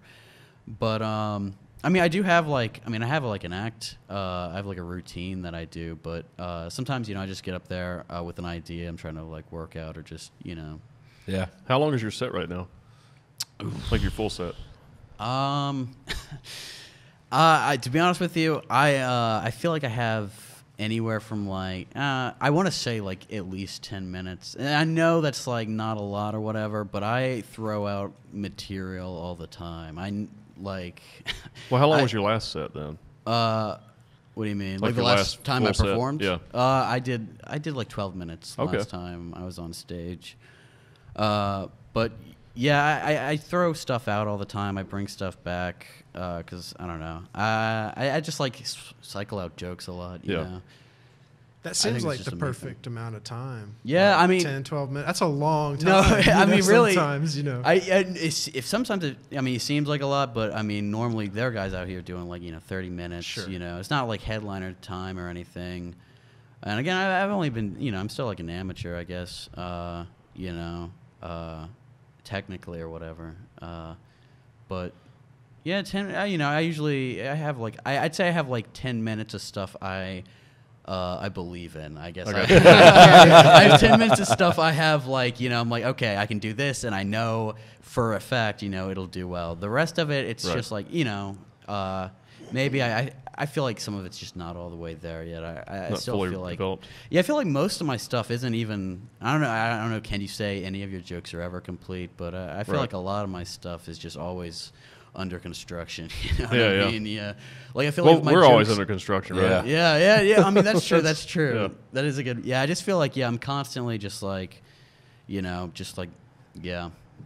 Because I'm really bad. I know creatively about like finishing stuff. That's my big problem. Not even just like creatively as a person. I think I start things so often, and I never I've started so many projects. I just never can finish the thing. You know what I mean?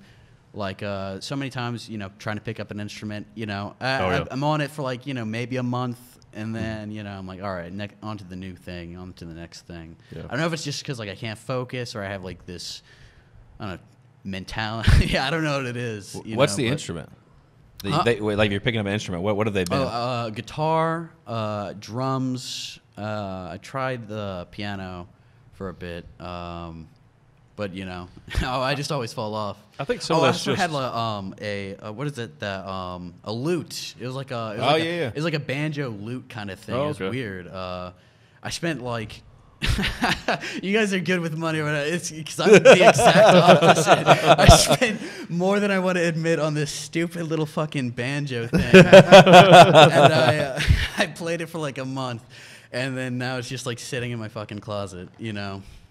It's not just you, man. I struggle. I'll tell you. I don't know why. Like I'm the opposite of lazy. Like literally, I believe that. But then there's certain things I just can't get in my routine, and instruments is one of them. I grew up playing the piano. I haven't really touched a piano with any real consideration for like a decade, maybe 2 decades. Like if we want to really get technical, but I've got guitars, and they're functional art for me. Like I like the way they look. I bought it for a lot of reasons, and then it happens to be something that has a function to it, right? Yeah. And that's like my thought process. So you should get a way to mount your lute. They sell these hands, these decorative or designer hands online, have it up. That is a good idea. Mount it and have it on the wall. And now it's a functional artwork. It looks cool. Yeah, it looks cool. That is a good idea. I should do that. That's what I do. And so it's functional artwork. It looks it adds to the. It's like a piece of furniture, right? Yeah. And or like a vinyl record. Some people put like records exactly. up. Just part of pull the room together. That's the way I look at it. It's functional artwork, and then occasionally I get it down. But I've had the damnedest time with. I read constantly. I work. I've got things that are routine. They're built in. Mm-hmm. I cannot seem to get guitar, drums, these other things, or even a piano back into my routine. And I actually enjoy it when I do it. The problem is I'm not able to consistently do it. So it's a challenge. It's hard, and I kind of bounce around a little bit, kind of how I'm feeling. But I've been kind of doing the same thing. So I love the piano actually.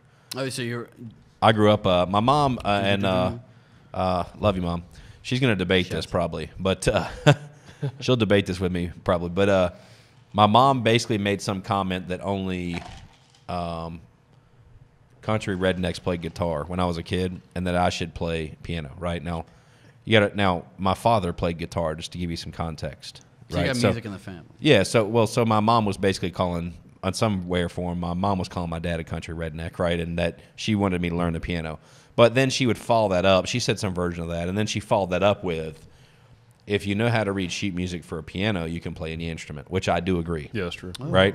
Yeah, I heard, like, isn't it like the guitar and the piano, like, they're like Same thing. They're laid out the same way. Yeah. So, and I think that was more of a joke from her, like, because a stab at my dad when I was young that I just caught on to, and she wanted me to do that, but she wanted me to do it so I'd learn to read sheet music. So I can sit at a piano right now, I'm sure, and play a little, the go-tos of all the people that took lessons for any period of time. I can play some Furley. Ode to Joy. Yeah, I can. I mean, just the basic beginner.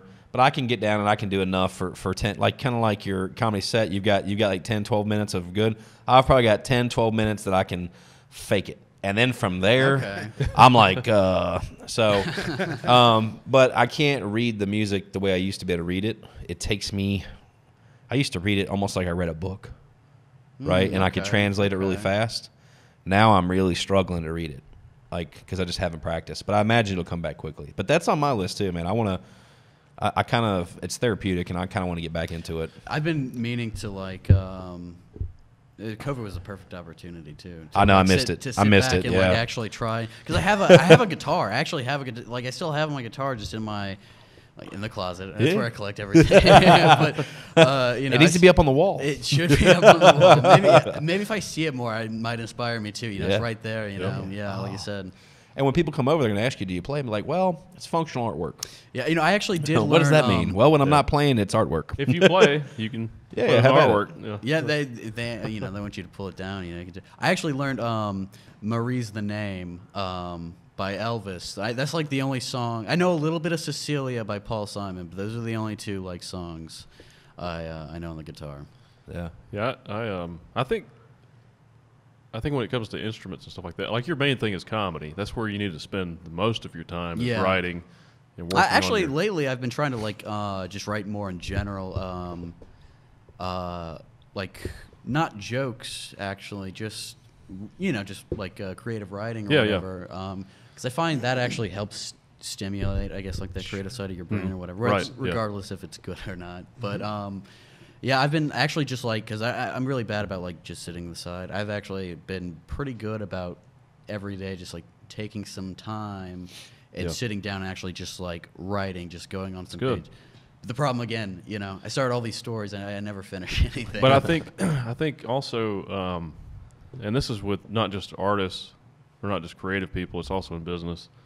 I think there's something you have to be really careful. Like you need to know what's paying your bills, right? Yeah. Like your biggest talent, like what you, like for me, I know that business is very important. I enjoy it, I'm good at it, and it's also what pays most of my bills. So I have to make sure that no matter what I do outside of that, I've got to keep focused on that, because there's something, especially when you're becoming successful at something. There's something that happens to a lot of people. You start to do good at something, and then it like scares you, and then you try to do something else. You're like, oh, maybe I should do this instead. No, just keep doing that thing that you're getting good at, and master it and get better at it. Like with comedy, it's good that you sit down and write other stuff because that's still creative. It's part of that creative process. But make sure you're writing jokes too. Oh yeah. Because you still need to keep sharpening that blade. And I kind of see it like it's like Batman's belt, it's like a comedy belt. It's good. I feel like it's always good to have like other things on the belt, to know how to be able to creatively write, to know how to do a little bit of improv, to know how to just do all these other things, because I feel like all these things help come together. Like stand-up comedy is very unique in that it involves all these different like. What's experiences in your life, right? What as far as what? Stand-up comedy? It's like it comes from an expression your of your personal experiences and opinions, and ideas. But but like bringing it to life, you got to know how to like be on the stage a little bit. There's a performance art to it. There's a a writing aspect to it. There's an introspective aspect to it. You know what I mean? Like musicians or whatever, they gotta and even comedy, you gotta have like there's a rhythm to comedy. You gotta like timing and stuff like that. You know what I mean? Yeah, it's like a mix of acting, writing, music. It's like all these different kind of things like together in this weird hybrid. You know? Yeah. Except like the instrument is like I guess the audience or whatever. You know what I mean? Like that's like the instrument you're playing. You're controlling that instrument. Yeah. And your jokes I guess are the chords. Yeah. Right. That's right. Yeah. I like it. But what you're saying about the not being able to follow through with instruments and stuff like that, well, I mean, really to get really good at an instrument, you have to spend a lot of time. And maybe you just don't have time to invest in that instrument. I mean, I know like drummers, like professional drummers spend at least 8 hours a day playing the drums. Yeah. I can't spend 8 hours a day playing the drums. Yeah. I just have drums just so I can just play around with them. Yeah. And it's just, it's therapeutic. It's fun. Yeah. I can keep a little beat. And just kind of work at that energy, that extra energy, that creative energy. I think it's really important to try, being a creative mind or just anybody that likes to do things in life. I think it's important to try a bunch of stuff. Yeah. Because, you're activated. It's a lot of people go through life like, no, I can't do that. Well, have you ever tried? And it's still fun. Yeah. It's like good it's like good for your soul. It's actually good for your. That sounds corny, but it actually is good for your soul and heart. Like expressing yourself and stuff like that. It doesn't even matter. Yeah, I think. People get too wrapped up in like, oh, I'm not going to be any good at it, that's not. But you don't have to be. That you don't have. It's not about. You don't need to be good at it. I mean, because no matter what level you're functioning at with it, it's still benefiting who you are as a person. It's helping you your mood express that creativity. Exactly. Yeah. Too many people I think don't like do that, and I think that's why there's a lot of unhappy people who do art and stuff like that, but I think people who don't do any of it are especially unhappy. Yeah. But like for me, for the time, the majority of the time I invest in anything, and I've consolidated a lot of my business to just consulting, and outside of consulting, it's all my art is kind of the same stuff. It's like acting, screenwriting, comedy. It's all related, right? So if I'm not working on something that's business related, I'm usually writing. And most of my writing right now is comedy. I'm doing a little screenwriting, but most of it is just focused on comedy. But it's writing, it's creative writing, so it's helping me hone that craft. Yeah. And then when I play music, if I play the guitar at the house or the drums or whatever, it's extra time. Maybe it's really late. I just still have a lot of energy, so I'll just go up there and just play the guitar a little or play the drums. Just kind of work at that energy and just you're doing it for yourself. Free your mind. You know what I mean? Like I'm not thinking about anything except for that instrument and just kind of just calming things down, or just working it out. Yeah, I think it's therapeutic. Yeah, I agree. It definitely is. Yeah. I got to ask you, have you come up with any COVID-19 jokes yet? I've got one I'm trying to flesh out between memes and different things I've heard. And I don't know. I'm going to make my comedy debut one day. Your hour on COVID. Yeah. I was thinking special. Like some version of... COVID's already too long. It's too much. Yeah.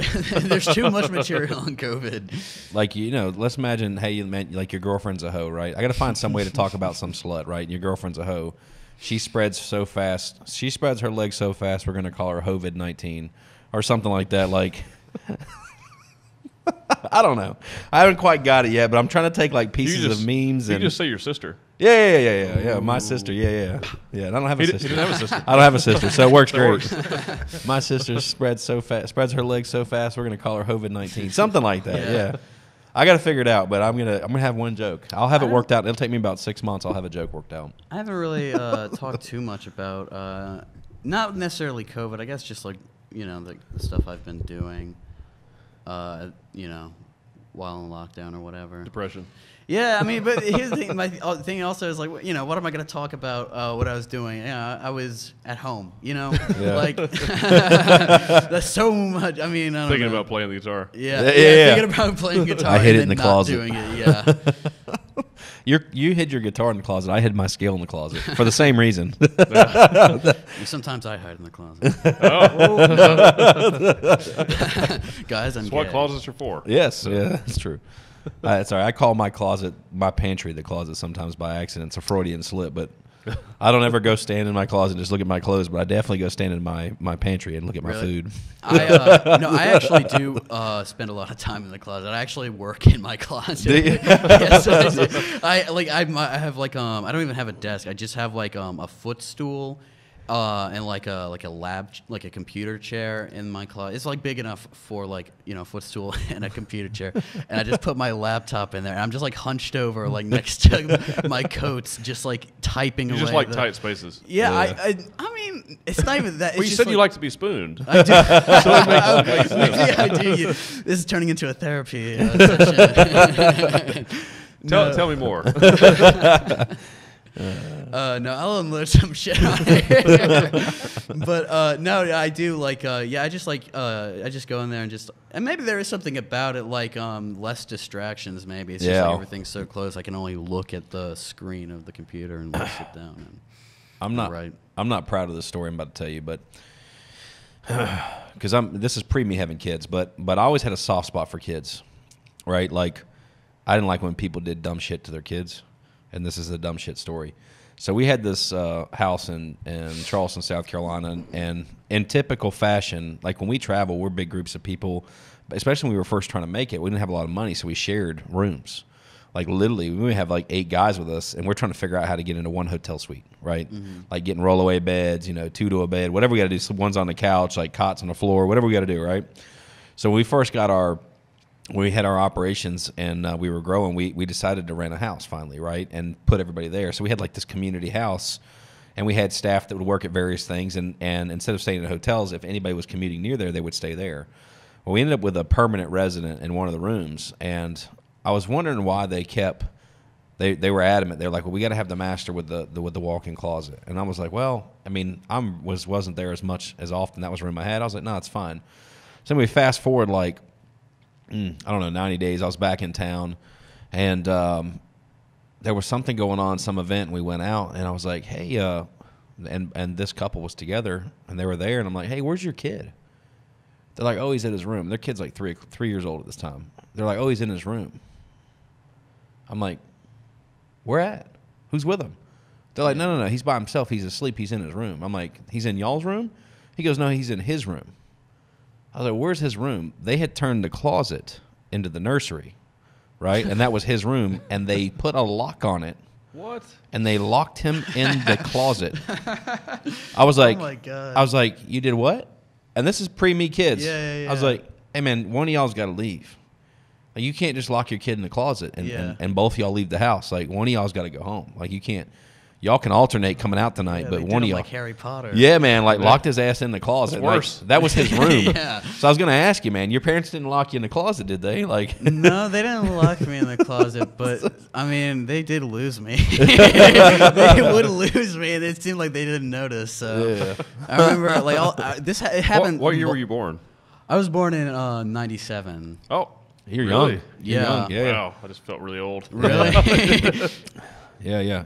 I was gonna ask you. I was like, I can't tell if you're early 20s or like late 20s because your age, but definitely more of an early 20s vibe. I was like, yeah. Someone once, I don't know if it's because I look it. Someone thought. Wait, so that being said, with your age, having 5 years of comedic experience. Four yeah. is trying to give me an extra year. Yeah, I gotta check myself. There you go.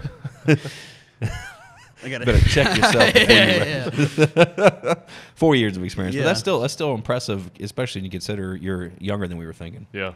So anyway, how old? 30? If you say 30, I swear to God, I'll walk out. I was sitting here looking, and I was like, I can't tell if he's 20 or 25 to 30. 25's not. Because 25's not that. Those might as well. They're similar. I was thinking 25. Yeah. Okay. It's the same, pretty much. Yeah, you're in that range. I was looking at Neil's picture with his hair, and I was looking at your hair, and he's cut it short now, and I was like, Neil wishes his hair was long again. Temporary. Just based on yours. You did have a nice, nice head bush. Yeah. It looked good. Yeah, he was rocking it. This actually looks more this looks Yeah. Yeah, it looks more like the Neil I know though, like from a long time ago. Yeah, it looks more businessy. You look more like because that's you true. Had the ponytail. I like this guy owns businesses. Yeah. What there's a business in the front and a party in the back, man. It wasn't a mullet. It could have been. It could have been. Though, It could have been. But this is you got the. It is a nice trim. You do. Did I say? I think I did compliment your haircut. Yeah. It's a nice haircut. I've got a buddy named Heath, and him and a couple of his buddies there for like a few weeks at least in during COVID times. They rocked the mullet. Like they went full like 80s retro. That's interesting. I was thinking about it. Even tried to do the beard like the that white trash mullet look. That's what they were going for. Tiger King and yeah, man. This was probably because of that. Now that I think about that, probably. Yeah. They were Tiger. I saw Tiger King too. I was thinking, do I want to be that guy? Who's gonna see it? Who's gonna know? It's amazing how changing the way your hair and your beard looks can really class or trash it up. Oh, for real. I say the best feeling I get is after a haircut. That's like the best. Yeah. You feel like oh my God, I'm turning my life around. Just feel fresh. Every time. Yeah, adulting. Yeah. I haven't had a haircut. My barber's coming out next week. If you want to get really close. Shout out to Brandon. Shout out to Brandon, but I think I'm trying to just I'm kind of just rolling with it, I guess, right now. Yeah, man, we'll give you a military cut, high and tight, whatever I've never gone, but I've never had it like all the way. Actually, I've never been bald. As a matter of fact, I came out of the womb full head of hair. Oh, nice. Yeah. See. So how did your parents lose you? We're coming back to that. Just being irresponsible, really. I mean, you or them? No, they. I mean, both. But you were an irresponsible 3-year-old. Because don't you know you're supposed to stay locked in the closet? Exactly. No, just like multiple times. I just remember my parents would like have me and like my sibling, like me and my brother or whatever, at the grocery store or just wherever, and. I remember multiple times. It's happened more than once. My brother and I would just, I don't even know how, but we'd lose our parent, or we'd lose like our dad or whatever in the grocery store, and like we'd be like freaking out, like where the fuck is his dad at or whatever, and so we'd be like panicking, like looking all over the store, and then we'd finally find him. And it's like he didn't even notice we were gone. Like I swear, like we just walk up and he didn't even know. Like, he didn't acknowledge it. I don't know if, like, it's just, like, yeah. I used to do that all the time when I was a kid. Run away. That was in the 80s, though, so it was normal. Really? Yeah. Like, nobody cared back then. It's just like, oh, my kid will show up before I leave. That's fun. Yeah. He'll find me. I remember when a pager came out, because I was in like 6th or 7th grade, and the pager, or maybe it came out before that, but I remember when my family was wealthy enough to afford a pager for me. So I remember, because it was a big change. I used to just go. I'd get up and I'd be like, oh, I'm going to do such and such, and I'm riding my bike, So that's pretty 20 I'm riding my bike 20 miles. I'm going into town. I would just go explore and go do stuff, right? It was normal. Yeah. Right? And I mean, literally, I went and did all kinds of things. But I remember getting the pager, and I was like, I hate this fucking pager, because what would happen is when they wanted me to come home, they would send me a page. Right? So so it kind of sucked, because prior to that, I just could come home when I wanted to come home, and if it was a little late, hey, we want you here before dark. Like, that was the rule. Like, and if I came on a little late, I got yelled at. But then when the pager came around, it became... There's no excuse. Yeah, now it was like, fuck this pager. Yeah. So anyway. Pagers didn't exist until I was about 13 or 14, probably. Yeah. And we definitely couldn't afford it, so I didn't worry about that. So technology has been has kind of sucked, man, because it's just different now. Yeah, you can track people. Or yeah. Whatever. Like, I know a guy, like, who would, like, him and his girlfriend would track each other's locations or whatever. You know what I mean? Yeah, they share it. Like, yeah, they That's unhealthy. Yeah, it is. Yeah, it is unhealthy. But it just shows you like where it's at. Are they still now. together? Yeah. Yes, they are. Oh, okay. Yeah, I know 1 or 2 people that do that currently, and I think it's a terrible idea. Yeah. That being said, my family service with my wife, because I work all the time, I was like, I don't have anywhere to hide. I was like, you're welcome to ping my phone anytime you'd like. Like, if you just can't get a hold of me and you're worried and you need to look, have at it, right? Like, it's there if you need it. But the other side of that's definitely not healthy. There's a certain level of, like, codependence or whatever. It is. Yeah. I mean, it could come in handy if I'm off the side of a ravine or something, right? Yeah, that's like the idea. That's but the problem is they're gonna find you eventually. Yeah, but they're what gonna about find you eventually? Yeah. I mean, the problem is the screenshots. Like, if you're off the side of a ravine, it probably doesn't matter. Yeah, that's true too. Yeah. Early on, when location services started, sorry, honey, I got to tell this joke. My wife's not gonna like this, but she won't make it this far in the. Yeah, she probably won't make it. You didn't watch it this far. Don't lie. Anyway, so my wife sends me some version of a screenshot, because it wasn't a screenshot, but she sends me, I don't know if she took a picture of something, uploaded it, and then sent it to me. And she's like, because it was very early on in this technology, it wasn't as easy as today, and sends me this, and she's like, whose house are you at? So like, I do a version of a selfie, before it became what it is today, and I send a picture literally of me and my brother. I'm in my boxers with a tank top on, and he's in his boxers and tank top on next to me, and we're playing some video game. And like, I've got the headset on, and so we got a picture taken of me and him, and I'm like, I'm not sure where that location thing is, but I'm playing a video game. Like, it definitely wasn't something productive, but it wasn't but it was off. She's like, whose house is this? But it had me like 3 blocks away at. Actually, we lost. What did we lose? Like an iPad or something last year, and the location services was saying it was. Well, actually, Danielle lost her phone recently, and it was saying it was at the, or maybe her. No, it was her AirPods. Saying that they were at the grocery store, but they were actually at the house.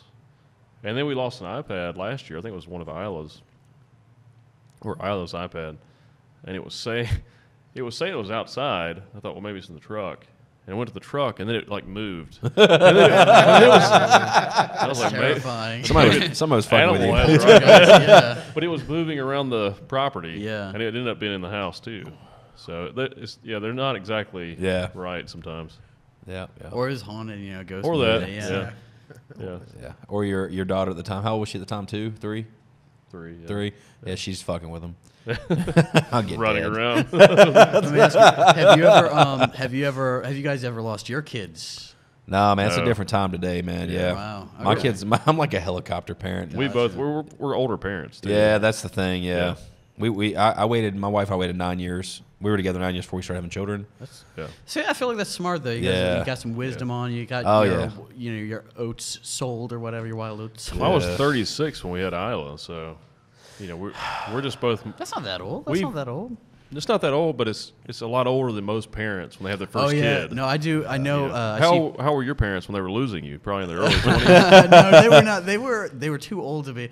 They lost us a lot. Like, I remember that another time they lost us. I think they were testing you guys. Yeah. I think they're like, man. They tried to get rid of us. Yeah, like, maybe they won't come back. Yeah, maybe they'll stay gone for a couple of days. We need a break. What's weird is because it was always me. I think I might just. Like, it was always me and my brother. My sister never really she's never really, disappeared or anything. It was always me and my brother getting lost, separated or whatever. I think it's just a little boy thing or whatever. But the world is so crazy, and there's so much dumb shit going on, especially now. I get weird. But here's the other thing. My son, my 10-year-old, is not quite there. And they do taekwondo, and they do stuff, and they get it, and they know to yell and scream, and I think that they'll. But the reality is a 4-year-old, an 8-year-old, and a 10-year-old can't really defend themselves, right? And my 10-year-old gets to be like 13. Me at 13, I'd have punched a grown man in the face. Now, period. Like, I got to that point at 13, if you're going to try to do something to me, you're not going to enjoy it. It's not going to be a good process. And at 13, I was a big dude. At 13, I looked like most probably 17 or 18-year-olds. So, as far as size-wise. So I feel like as my son gets a little bit more, I'll lighten up on the reins a little bit. But right now I'm like, he's 10, and mind you, but I think he gets hit by a man or gets attacked. Like it's going to have a real negative effect. Yeah. So I just try to eliminate that. I'm like, I want him in. I want to know where he's at. I want to know he's in the right neighborhood, a safe area. Yeah. Right, and that he's got a support system nearby. Right, like, so I'm on the other end of that. Now we've got some friends that aren't that way. That they still their kids kind of go, and I think that there's a level of several friends like that. Yeah, there's a level of independence that those children will have. I think that there's some benefit to that to them. Like my children will. There's probably some negative to the way we're doing it. Yeah, but I'm okay with that. Like, it's a fair trade off for me. I just can't help it. Plus, me neither. I was so clumsy. Yeah, I have to constantly watch her. She'll fall. Well, you've seen her fall off chairs and stuff. It happens. Well, kids are just clumsy in general. Kids are just always they don't think. getting into things. Yeah, they don't pay attention. Listen, dude, I'm like helicopter. Yeah. We're walking. I'm like, hey, step, feet up, big, raise your legs, step, guys, step, everywhere, all day while we're together, all day. Watch your step, like the step up to the curb. Grabbing them constantly. Yeah, all the time, man, all the time. Hey, guys, like right before, here's me as a parent. Before we walk outside, hey, guys, listen, we're going to get in the car. Pay attention. Daniel, watch me. Sebastian, watch me. Guys, hey, you watching? Yes. You got to step by step. All right, we're going to get out of the car. And remember, other cars can't see you guys aren't very tall, right? You have to look out for the cars, right? What are we going to do to get out of the car? We're going to look for cars, Dad. Okay, we get out of the car. Guess what the fuck they don't do? Just run. They're just like, traffic. Boom, like bolt. One starts running, the other ones are running. They're like, oh, I thought a car was coming, and they bolt, right? I'm sitting there like, hey, like, what the fuck are you doing? I don't say that to them, but I'm saying to myself, like, I just fucking told you that cars can't see you. You're 3 foot tall. Like, come on, dude. And but that's my life with the kids. It's like constantly reminding. I'm trying to tell them in advance of a problem, and then something happens. I'm like, I just told you, watch your step. Boom, face plant, pow.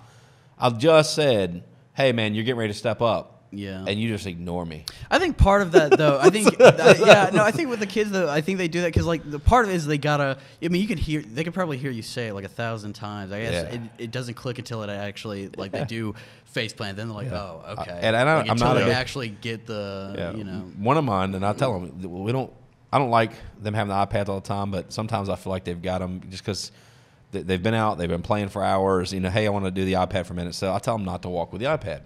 Right, and without fail, one of my kids is all the time walking into shit. So he's walking with the iPad, and will walk into a wall or walk into a corner. You should record it and just make a montage and just show it to him. This is all the times he walked into a door. Yeah, dude. I mean, like sometimes I laugh because he'll walk in and he'll grab his face, and I'll be like, like he's literally not paying attention. I'm like, oh my god. Yeah. I'm really worried about the next generation of drivers that are coming up in the next 5-10 years because there'll be a lot of fucking wrecks. I hope so. Cars will be autonomous. Yeah, because it's coming, man. Oh yeah, autonomous cars. Yeah. It's coming. There's too much. There's Snap. There's. It'll be safer. Twitter. There's Instagram. There's Facebook. What's the other one? There's TikTok. There's all this shit. Yeah, the drivers that are coming are going to be causing a lot of accidents. Yeah. The ones between now and then. Yeah. So until the autonomy comes out. Yeah, the automotive technology hasn't caught up to the handheld technology. Yeah, I'm excited about the automotive car. Oh, the autonomous. They already autonomous. Yeah. I'm excited about cars. I hope the first ever automotive car. Yeah, no, I do. I'm excited about that because, like, driving is nice or whatever, but I'm a really lazy guy. I just want to be driven so I can sleep in the passenger seat. You can sleep in the driver's seat right now. People are doing it. I would like to just be able to do work on things while I'm in the car because I'm in the car so much. This guy really is. Yeah. What do you drive So it's 3 hours and 60,000 miles a year, probably. Probably it's 3 hours and 45 minutes to about 4 hours and 5 minutes a day, and that just depends. That variance is typically factoring in time of day and traffic and things like that. Because can I make the trip in an hour and 40 one way? For sure, it's uncommon. Normally it's closer to that hour and 55, 2 hours and 5 minutes each way. But so let's say just shy of 4 hours a day driving. It's weeks of time. Yeah. Now and then do that and then still put the same level, if not more, work in, and then so instead when you're done for the day, like let's say last night I got done at 11:45, I think.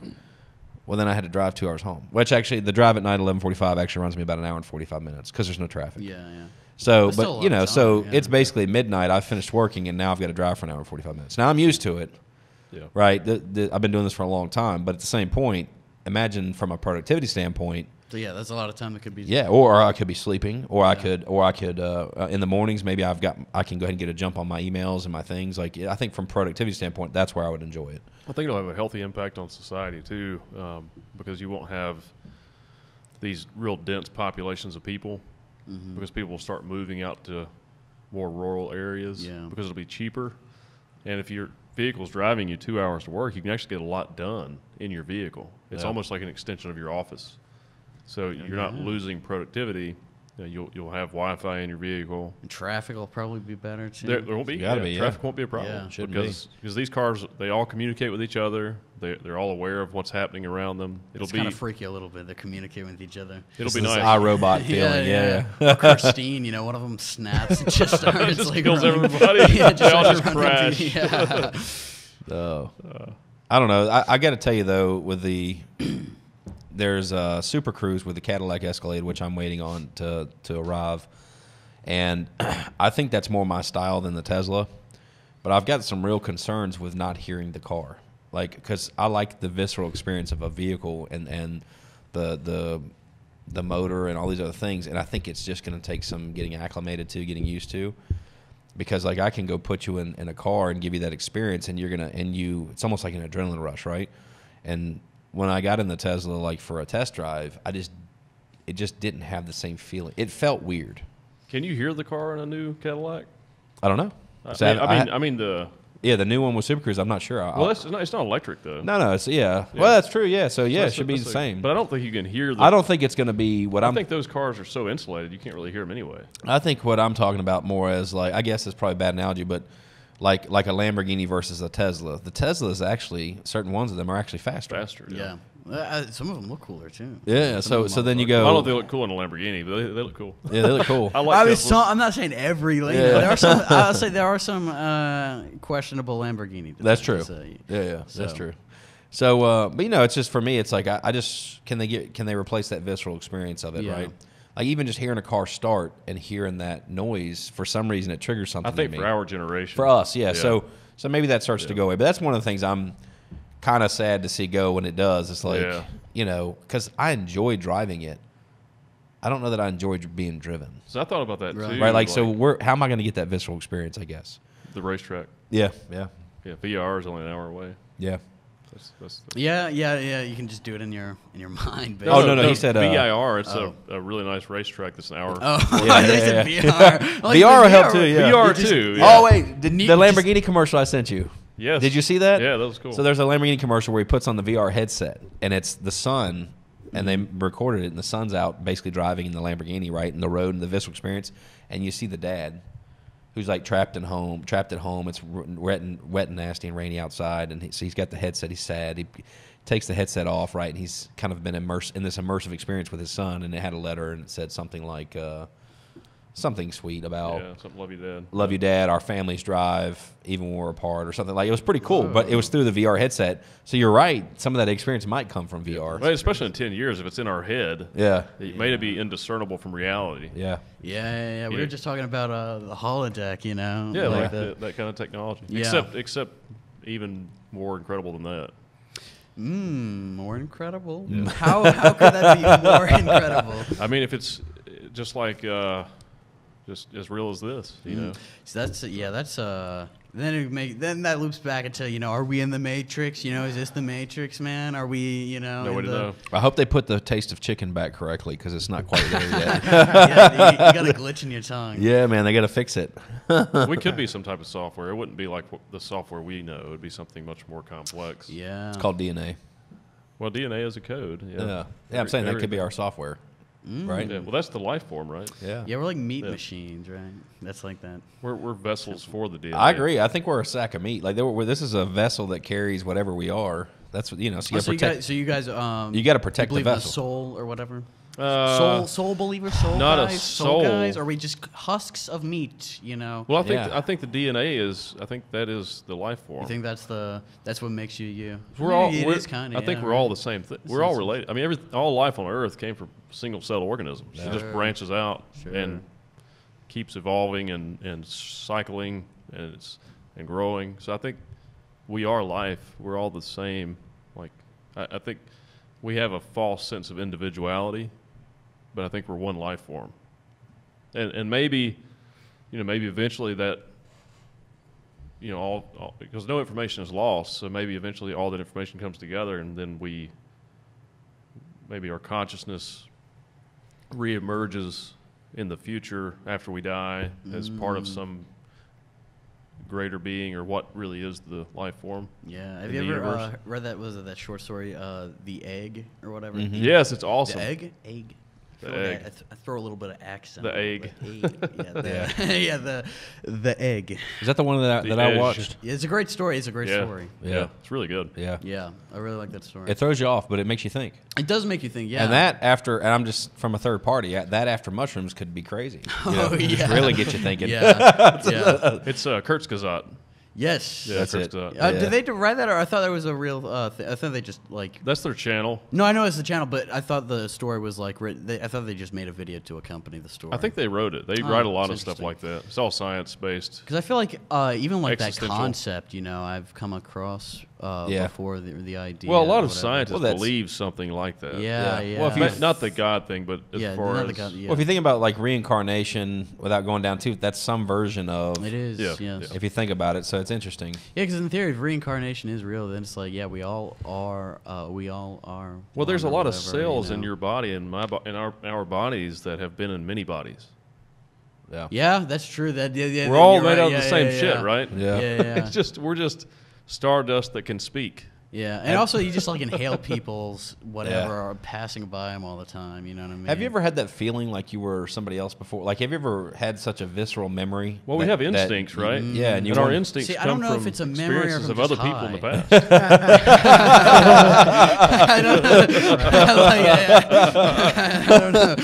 It's like well, I've had some what felt like a memory, right, or a thing that happened, and I physically, when I remembered it, when I experienced it, I physically had a reaction, like to give you an example. This is weird too, but like I had this physical reaction to a child drowning, and I literally after this told my wife, I was like, hey, we need to put an emergency life vest to be thrown out off our dock just in case one of the kids was to fall in, right, and couldn't swim. The vest we usually keep in the house, right? And there's stuff that's on the boat, but if somebody fell in an emergency, how long does it take to get on the boat or go up to the house or come down, right? So, like, in my head, I was like, in this thing that happened, I went through all, like, the remorse of and I don't know if it was a family child or something like I was witnessing, experiencing, and I remember thinking, like, why is there not a vet? Like, why is there not an emergency life? And then I when I kind of came out of it, I was making decisions to prevent that from happening. So, like, but it felt so weird. I had literally a physical reaction to it, and then I changed things in my life based on that. Wow. And that was out of nowhere. It's like, if you have a chance, look up Lex Friedman's podcast on YouTube, and the episode that just came out recently with Matthew Johnson, he's a scientist. He talks about some of this stuff, and there's so much we don't understand about how consciousness works and how reality really works, because it's all an illusion. It's all just our interpretation of reality based on how we're evolved. So, a lot of like, what are ideas? Ideas are strange. They just pop in there, right? Your brain generates them, but how many ideas come from your DNA? Just come from your instinct that's been developed from your ancestors. Like our fears, like fear of snakes and spiders. That's just like that's like a fear that's just been ingrained in your it's in your DNA or whatever. It's encoded in you. Yeah, in us. Yeah. I do think like some of our experiences, however like traumatic or whatever, or even positive, they kind of like write something in your DNA. Something. Yeah. I don't know. Well, that's based off zero science, That's based off zero science. I'll say I'm not a scientist. I'm not a doctor. I'm just a curious human, and I read a lot of science and follow a lot of doctors. Yeah, no, I think scientists. it's good to just openly ponder stuff like that. Yeah, and it's important to know that nobody knows the answer to these things. Not even the scientists. They have no idea. They just have intuitions like we do, and but they've done a lot of research to figure it out. Yeah, but it seems like the more they figure out, the less they know. Yeah, that's true. Yeah, you get an answer and you got two more questions. Yeah. But because the answer creates. Well, if that's true, then this can't be. So yeah. And you said what? He talks about how he said, talking about molecules, and he studies psychedelics, and it's like how these molecules are like keys to different perceptions, different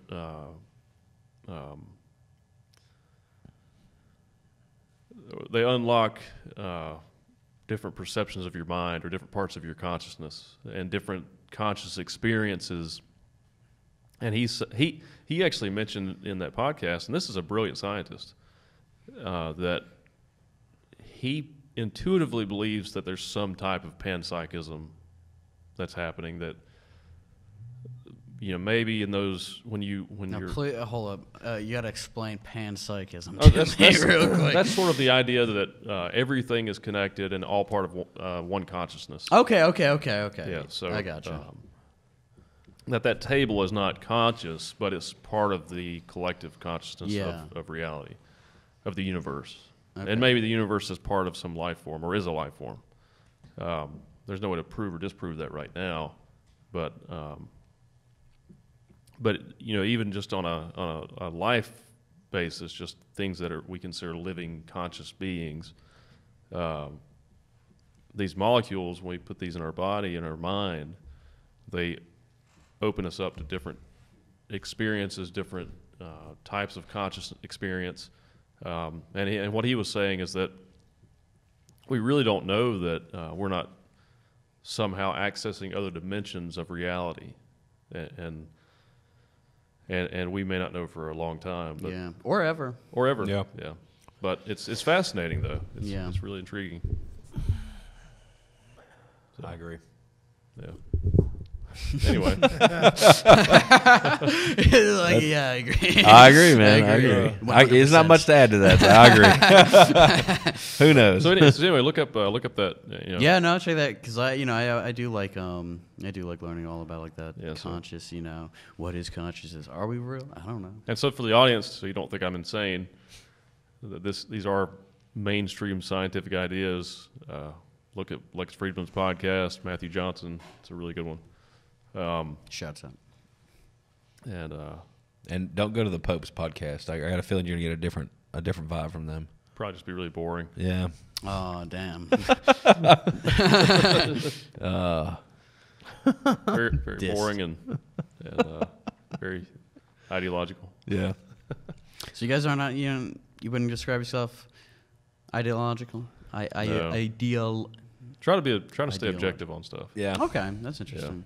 Yeah. I feel like I've got family members that are pastors, and you don't want to. It's weird. It's like I'm open to things, and I don't know, so I'm not going to tell anybody that they're wrong, right? Yeah. So it's just religion, be respectful. You don't need religion to be an ideology. I feel like you can have like. Oh, you can have a lot. Yeah, you can make anything really an ideology. I mean, I have ideologies. Like an ideology that I have is that people should be free. Okay. Yeah. That's I like a good that. one. I respect other people. You shouldn't hurt people for no reason. I agree. Yeah. I have ideologies, but they're. I like that they're all based. You shouldn't hurt people, but you shouldn't hurt people for no reason. Right. Yeah. Sometimes you have to hurt people because they want to hurt you. Yeah. It's unfortunate. I don't like that either. Yeah. I think we'll eventually resolve that too. I think there's people in society that are damaged, and that also maybe they're just malfunctioning, like their genes are messed up. Yeah, going back to the computer thing, they got like a glitchy they're just a virus brain or whatever. Or like a cancer. Yeah. They're like a cancer in society, and we'll find a cure for that cancer eventually. Yep. We'll find out like what makes. It sounds so ominous. We'll find a cure for them. We'll find a cure. The cancer of our society. We'll find a cure for them. I've got 17 rounds of the cure in my waist right here. I mean, the ominous part of it is a sociopath. Yeah. Someone that enjoys hurting people. Yeah. Well, a sociopath would say. Well, not enjoy it, but actually everybody else is wrong. They're right. Right. Yeah. You should be like me. That's and true. And you can't really argue. I mean, you can argue against it, but you can't really prove it one way or another. So that's ends up being a problem sometimes if you have really good sociopaths who can really do damage. Yeah. That's true. I think the key is they're destroying the body of the organism.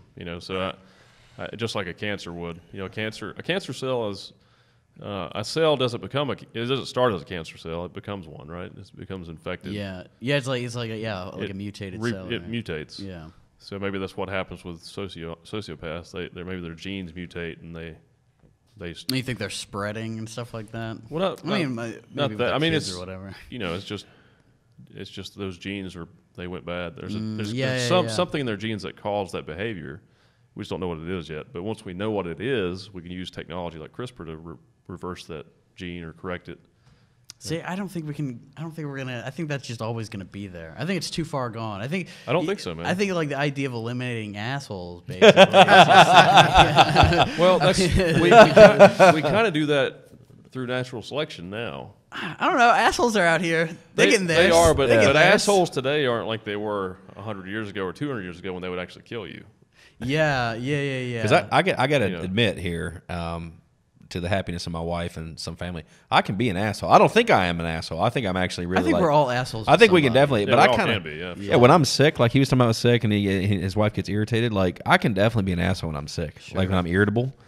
Like, but sometimes I like being an asshole to in a joking way. Like, oh yeah, but you have to consider too, like. Yeah, we all. I don't think that makes us assholes. Yeah, it's just a joke. It's a joke. Yeah. Well, like 50 or 60 years ago, it was fairly acceptable. It was accepted by society for men to hit women, like that was just normal. Like for a man to hit his wife, that's insane. Like this, and those types of traits become eliminated because as the majority of people start to frown on that and say that's not right. You think it's a trait thing? I think it's just like a society thing. I'll tell you. It's both. Now, because like what he just said rings true. It's an evolution of society. He's saying what he's saying is true. Is it was accepted, and you know the rule of thumb is right that you could beat your wife with a stick, but it couldn't be any larger than your thumb. You never heard that? No, I never heard that. That's I thought they were Carolina just like law. open-handing it. No, yeah, well, yeah, North same Carolina thing. law. North Carolina law. That's North yeah, Carolina. dude. That doesn't surprise me. There's a lot of laws actually. like that from the turn of the century. Well, Yeah, the turn of there's the some. I think 19th is it in South Carolina? There's one that you can beat your wife on the courthouse steps on Sunday between there's a bunch of those 11 and 1 o'clock. Like, Dude, the there's chick some with weird. the guy with the big thumbs. Oh Yeah, man, I'm telling you. So upset. She thought she wanted a manly man. Yeah. But the way that society has changed where that's no longer acceptable, that's the same way I feel about, and this is controversial, but about spanking your kids, because what's happened is it's not spanking. That what ends up happening is a parent gets pissed, and out of anger they're hitting their children to deter behavior, right? Yeah. And so I feel like what you're teaching a child is when somebody does something I don't like, I can hit them to make them stop doing it. Yeah. So like I don't. We've never spanked. Part of that. And that's just one of the many. An easier way to downsides. see that evolution though is like with dogs. Yeah. So you'd have like a really friendly dog, like a Cocker Spaniel. Sure. Well, that Cocker Spaniel was its ancestors were wolves. Yeah. So that the aggression has been bred out of the dog. So you can, society is sort of we monitor ourselves, right? So we collectively decide what's acceptable behavior, what's not acceptable. The acceptable behavior gets carried on. The unacceptable behavior, nobody wants to mate with that person because they're violent or they're too aggressive or they're harming society. Sure. So it's natural selection. Those guys are really manipulative, though, and they do look for people who fall victim to that stuff like that. Like, because that's like, people who manipulate stuff like that, they usually go for people who are very insecure, who have very low self-esteem, who are very easy to manipulate. Yeah, very easy to pressure. And they have someone right there to But the worst of do those whatever, usually end up reproduce in with prison. whatever. Yeah. So do y'all remember the one that had Sylvester Stallone, and I think it was like Judge Dredd or something, where he supposedly committed a crime. They thawed him out, and he woke up in the future, and there was no criminals. That's so there was no evil people, right? Except for the other evil person that had thawed out. Demolition Man. Demolition Man. That's it. Yeah. That was it. My bad. Demolition Man. So that was what makes me think about this. I think eventually in the future there's going to be a lot less crime, and then but then you're going to have these holdouts, and maybe they didn't come from past. Well, but yeah, a lot of genetic scientists and even people like what's his name? Why can't I think of his name? Drawing a blank here. What's the neuroscientist's name? It starts with the guy you talked about last time. Starts with a P. No. Why can't I think of his name? Anyway, I'll get back to it. I remember his name. But a lot of geneticists and scientists actually believe that we will, probably within the next decade or so, they're already doing it. They're already modifying embryos now, but they'll start genetically modifying embryos to make sure they're free of disease and sickness. Like they'll just cut all that out of they'll correct all the genes that would cause cancers and other types of underlying health disorders or predispositions for those health disorders. And also they'll eventually figure out what genes cause people to be psychopaths and stuff like that, and they can just correct that gene so that person will never be a sociopath.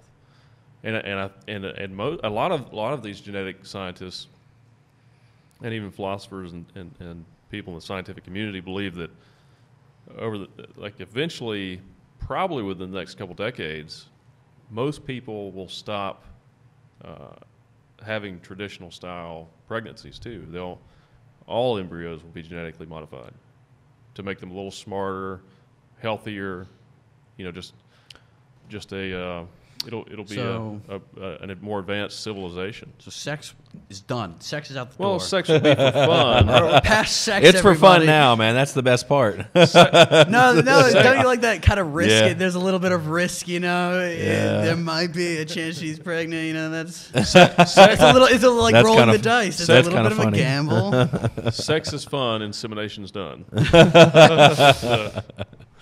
But, you ever see that Woody Allen movie? Sleeper? Sleeper, yes, I was about Sleeper. Cause there's a joke there's like a bit in the movie where he owns like a grocery store or something like that, like a vegetarian groceries.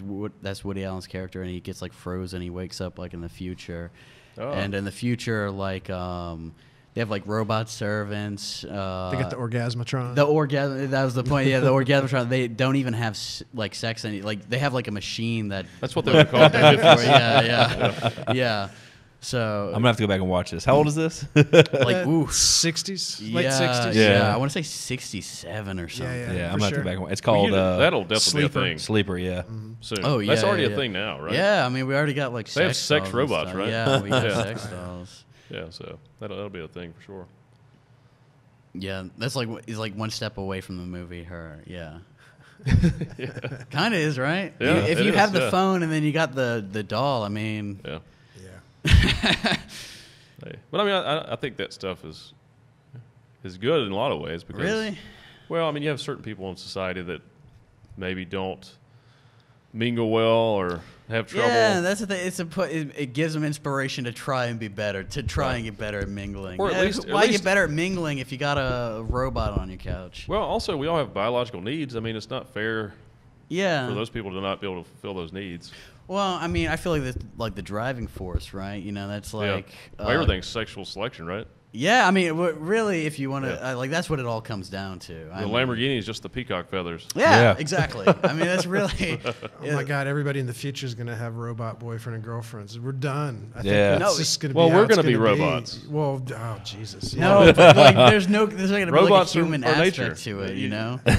This goes back Neil, to, was it Reed or was it, what's his name derailing talking about that he was fucking the headset, the VR headset. Who was that last week? Was it Reed that did it or was it I think it was Reed. Yeah. Reed talked about It's not working. his VR experience and it wasn't working. He was all up into chips and See, I've done the VR porn too. oh yeah.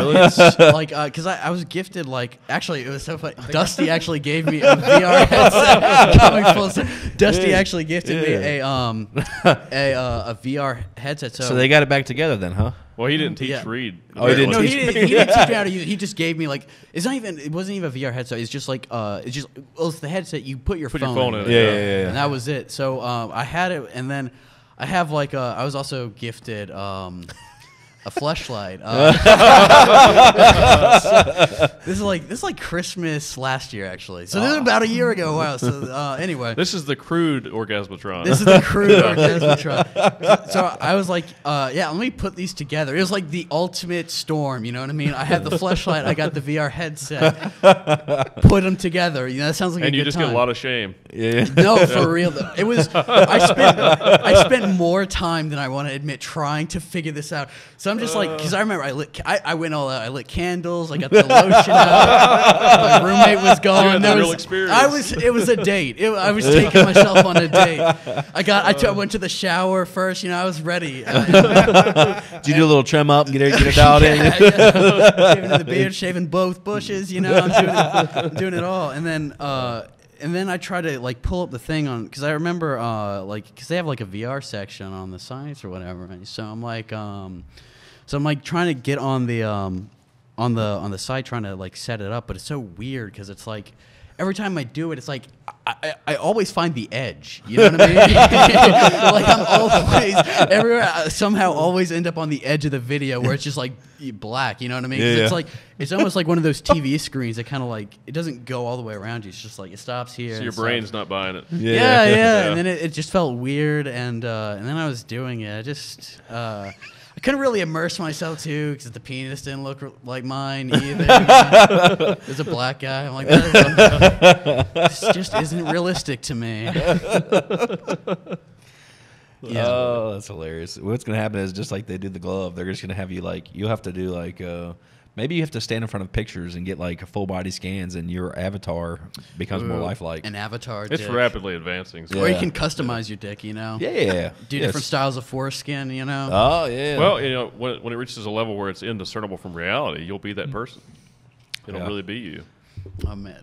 That sounds so scary. Every time it keeps coming up, it sounds worse and worse. It's going to be it'll be scary if you forget how to get out. Yeah. That's... But see, who's going to want to go out, you know? Yeah, how do you disconnect? Well, you'll just come out to eat, right? Maybe. Yeah, or you just like have a hologram have a roast or feeding whatever, tube. you know? Yeah, for real though. Like a little, they have like a catheter in you. You don't even have to leave. When you come out and you see how terrible your body really is, you just die. Yeah, you know what that would do? You just like, damn, that's what I look like. Yeah. And then you just go back to. Or maybe, your dream body. you know, what I think will probably be, it could be an early iteration of that type of technologies. You, like I said earlier, you come out every couple hours, but those 2 hours might have been like hundreds of years. Oh yeah, especially if you got like if you're living for so long. Or Yeah, and you're so living. intelligent, so you just come out and then you go work out and you do stuff in the real It's very world. interesting because I've had a And then you go back long-standing in. theory that I am God. So. Hey. That's Well, funny. I've thought that too. I think the same thing. Yeah, everyone's kind of like the. I'm God just trying in to figure out their why I own- can't control my bladder. Well, if every You're like the worst God. yeah, I'm like, I gotta pee again, fellas. Like it's like, well, you know, if all life is connected and it's all one life form, I mean, Yeah. technically, You are, yeah. you are God. We're all God. We're all really. God. We're all a part of God. Yeah, and it's also, you know, you should treat others. It's that corny ass shit again. You Yeah. should treat others It's not better because corny, you are. I'm you. You're me. Yeah, we're so the I should same. treat you with respect because Yeah. you know That's you're disrespecting yourself. if I you- agree with We're that. the same organism. Sure. agree with that. I mean, even beyond that, I mean, I'm not gonna lie to you. I hugged a tree recently. It's probably been a few months. I But spoke to a tree. That's very. did you? interesting, Yeah. I may have. I may have spoke to the tree, but I hugged a tree. I smell weed, by the way. Oh, yeah? No, Yeah. so- I don't know. Maybe we're getting a secondhand high. I don't, man. They're pumping it in. I'm hugging a tree. You know, I'm Dusty hugging and Reed. trees. Dusty and Reed did say the last time that they had been hiding out, camping in the building. You know, it's very possible that's what we're I getting. believe But it. You know, they're in the ducks or whatever. yeah. But I remember the whole experience, like with the tree and that whole tree huggerish feeling, and some of the people. And I'm like, you know what, this would be good for everybody to experience. You know, Yeah. like, Well, that's not far fetched. You know, they say there's all kinds of studies or whatever. Plants actually benefit from speaking to them and talking to them. Even music. That's another interesting thing with the music. Yeah, like, I've read some of this stuff too. Even I've seen like just like videos or whatever, and even just like in like dogs I've had and stuff like that, like responding positively to music. Like they're actually like they're listening. Like, there's no way they aren't like comprehending. Like maybe it doesn't necessarily sound exactly how we hear, but it is. They are interpreting music or whatever, which is. I think it's interesting because like music, and I think a lot of art in general. You're talking plants- about plants. Yeah, yeah. I Plants was gonna say. communicate through chemicals. So They are- release distress calls and everything. Yeah, I don't think they're conscious like we are. I don't know if there's anything that it's like to be a plant. I've heard but plants can scream though or yell, which Yeah, would suck if you're walking outside. Can you imagine you could hear that, like thousands of screams as you're walking? Yeah, That would be I would terrible. go back inside quickly. There's a short story like Don't that. tell all the vegans about this. They're going to be pissed. It's so funny. I can't remember the name, but there's a short story exactly like that. I think this guy, like, he invents a machine or something like that, and he's able to hear, like, what the plants are saying or whatever, and they're, like, constantly screaming or something. I've from, like, seen a guy that he created some kind of technology that will play music from the plants, like as they as they have chemical reactions, it'll make sounds or something. But I'm probably destroying that. But it was something like that. No, I butchered my thing. I was probably way off. I tried the TV one time for our dog when I left, and I swear I don't know that there's any reaction. Like sometimes I'll have another dog on my iPhone because he's being a little shit, and I'll be like, "This is the dog I should have gotten, and I'm going to get him." And I'll show him like a little video of the You're dog. ruining your self-esteem. Yeah, I'll show him like another video of a dog like kept being a good dog, and be like, "Yeah, this is the dog I'm going to get." And he's just like, he is not paying any attention. Like That's funny. He hears the bark, like he looks, but then it's like he doesn't see the screen. I don't know what's up, but I played dog. My I threats played aren't dog working. voice for my dog. you said you what? I played dog Clips, Dog yeah, sounds. no, like just sounds just Yeah. to fuck with him. He falls for it at first, but then it's just like He gets tired of it, yeah. yeah. Well, sometimes I tell him, a threat that does work. I tell him I'm sending them to my mother-in-law. Oh, he And gets that. Yeah, he gets that He one. gets scared. Like, yeah. He knows there's some real. It's an evil place. Yeah. That's really- I'm gonna get in trouble for that one too. Nah. Well, dude, it's been a pleasure having you on, man. It's been Oh awesome. yeah, man. Thanks for having me. This was fun. Do you have anything coming up you want to plug or any of your social media stuff? Shows. I mean, you can follow me, Decareaux Dex. That's DAVIRODEX on Instagram. I'm never on Twitter. But shows, I don't really have any shows. I actually did have some, but the curfew canceled them. Oh, okay. So, yeah. playing it by ear. I should be out in Charlotte though, like in January. But Cool. anything else? I don't know. Well, you're a funny dude, man. Everybody go check him out. And if you enjoyed the podcast, be sure to like and subscribe. We'll see you next week. Later. See you guys. Thank you. It's fun.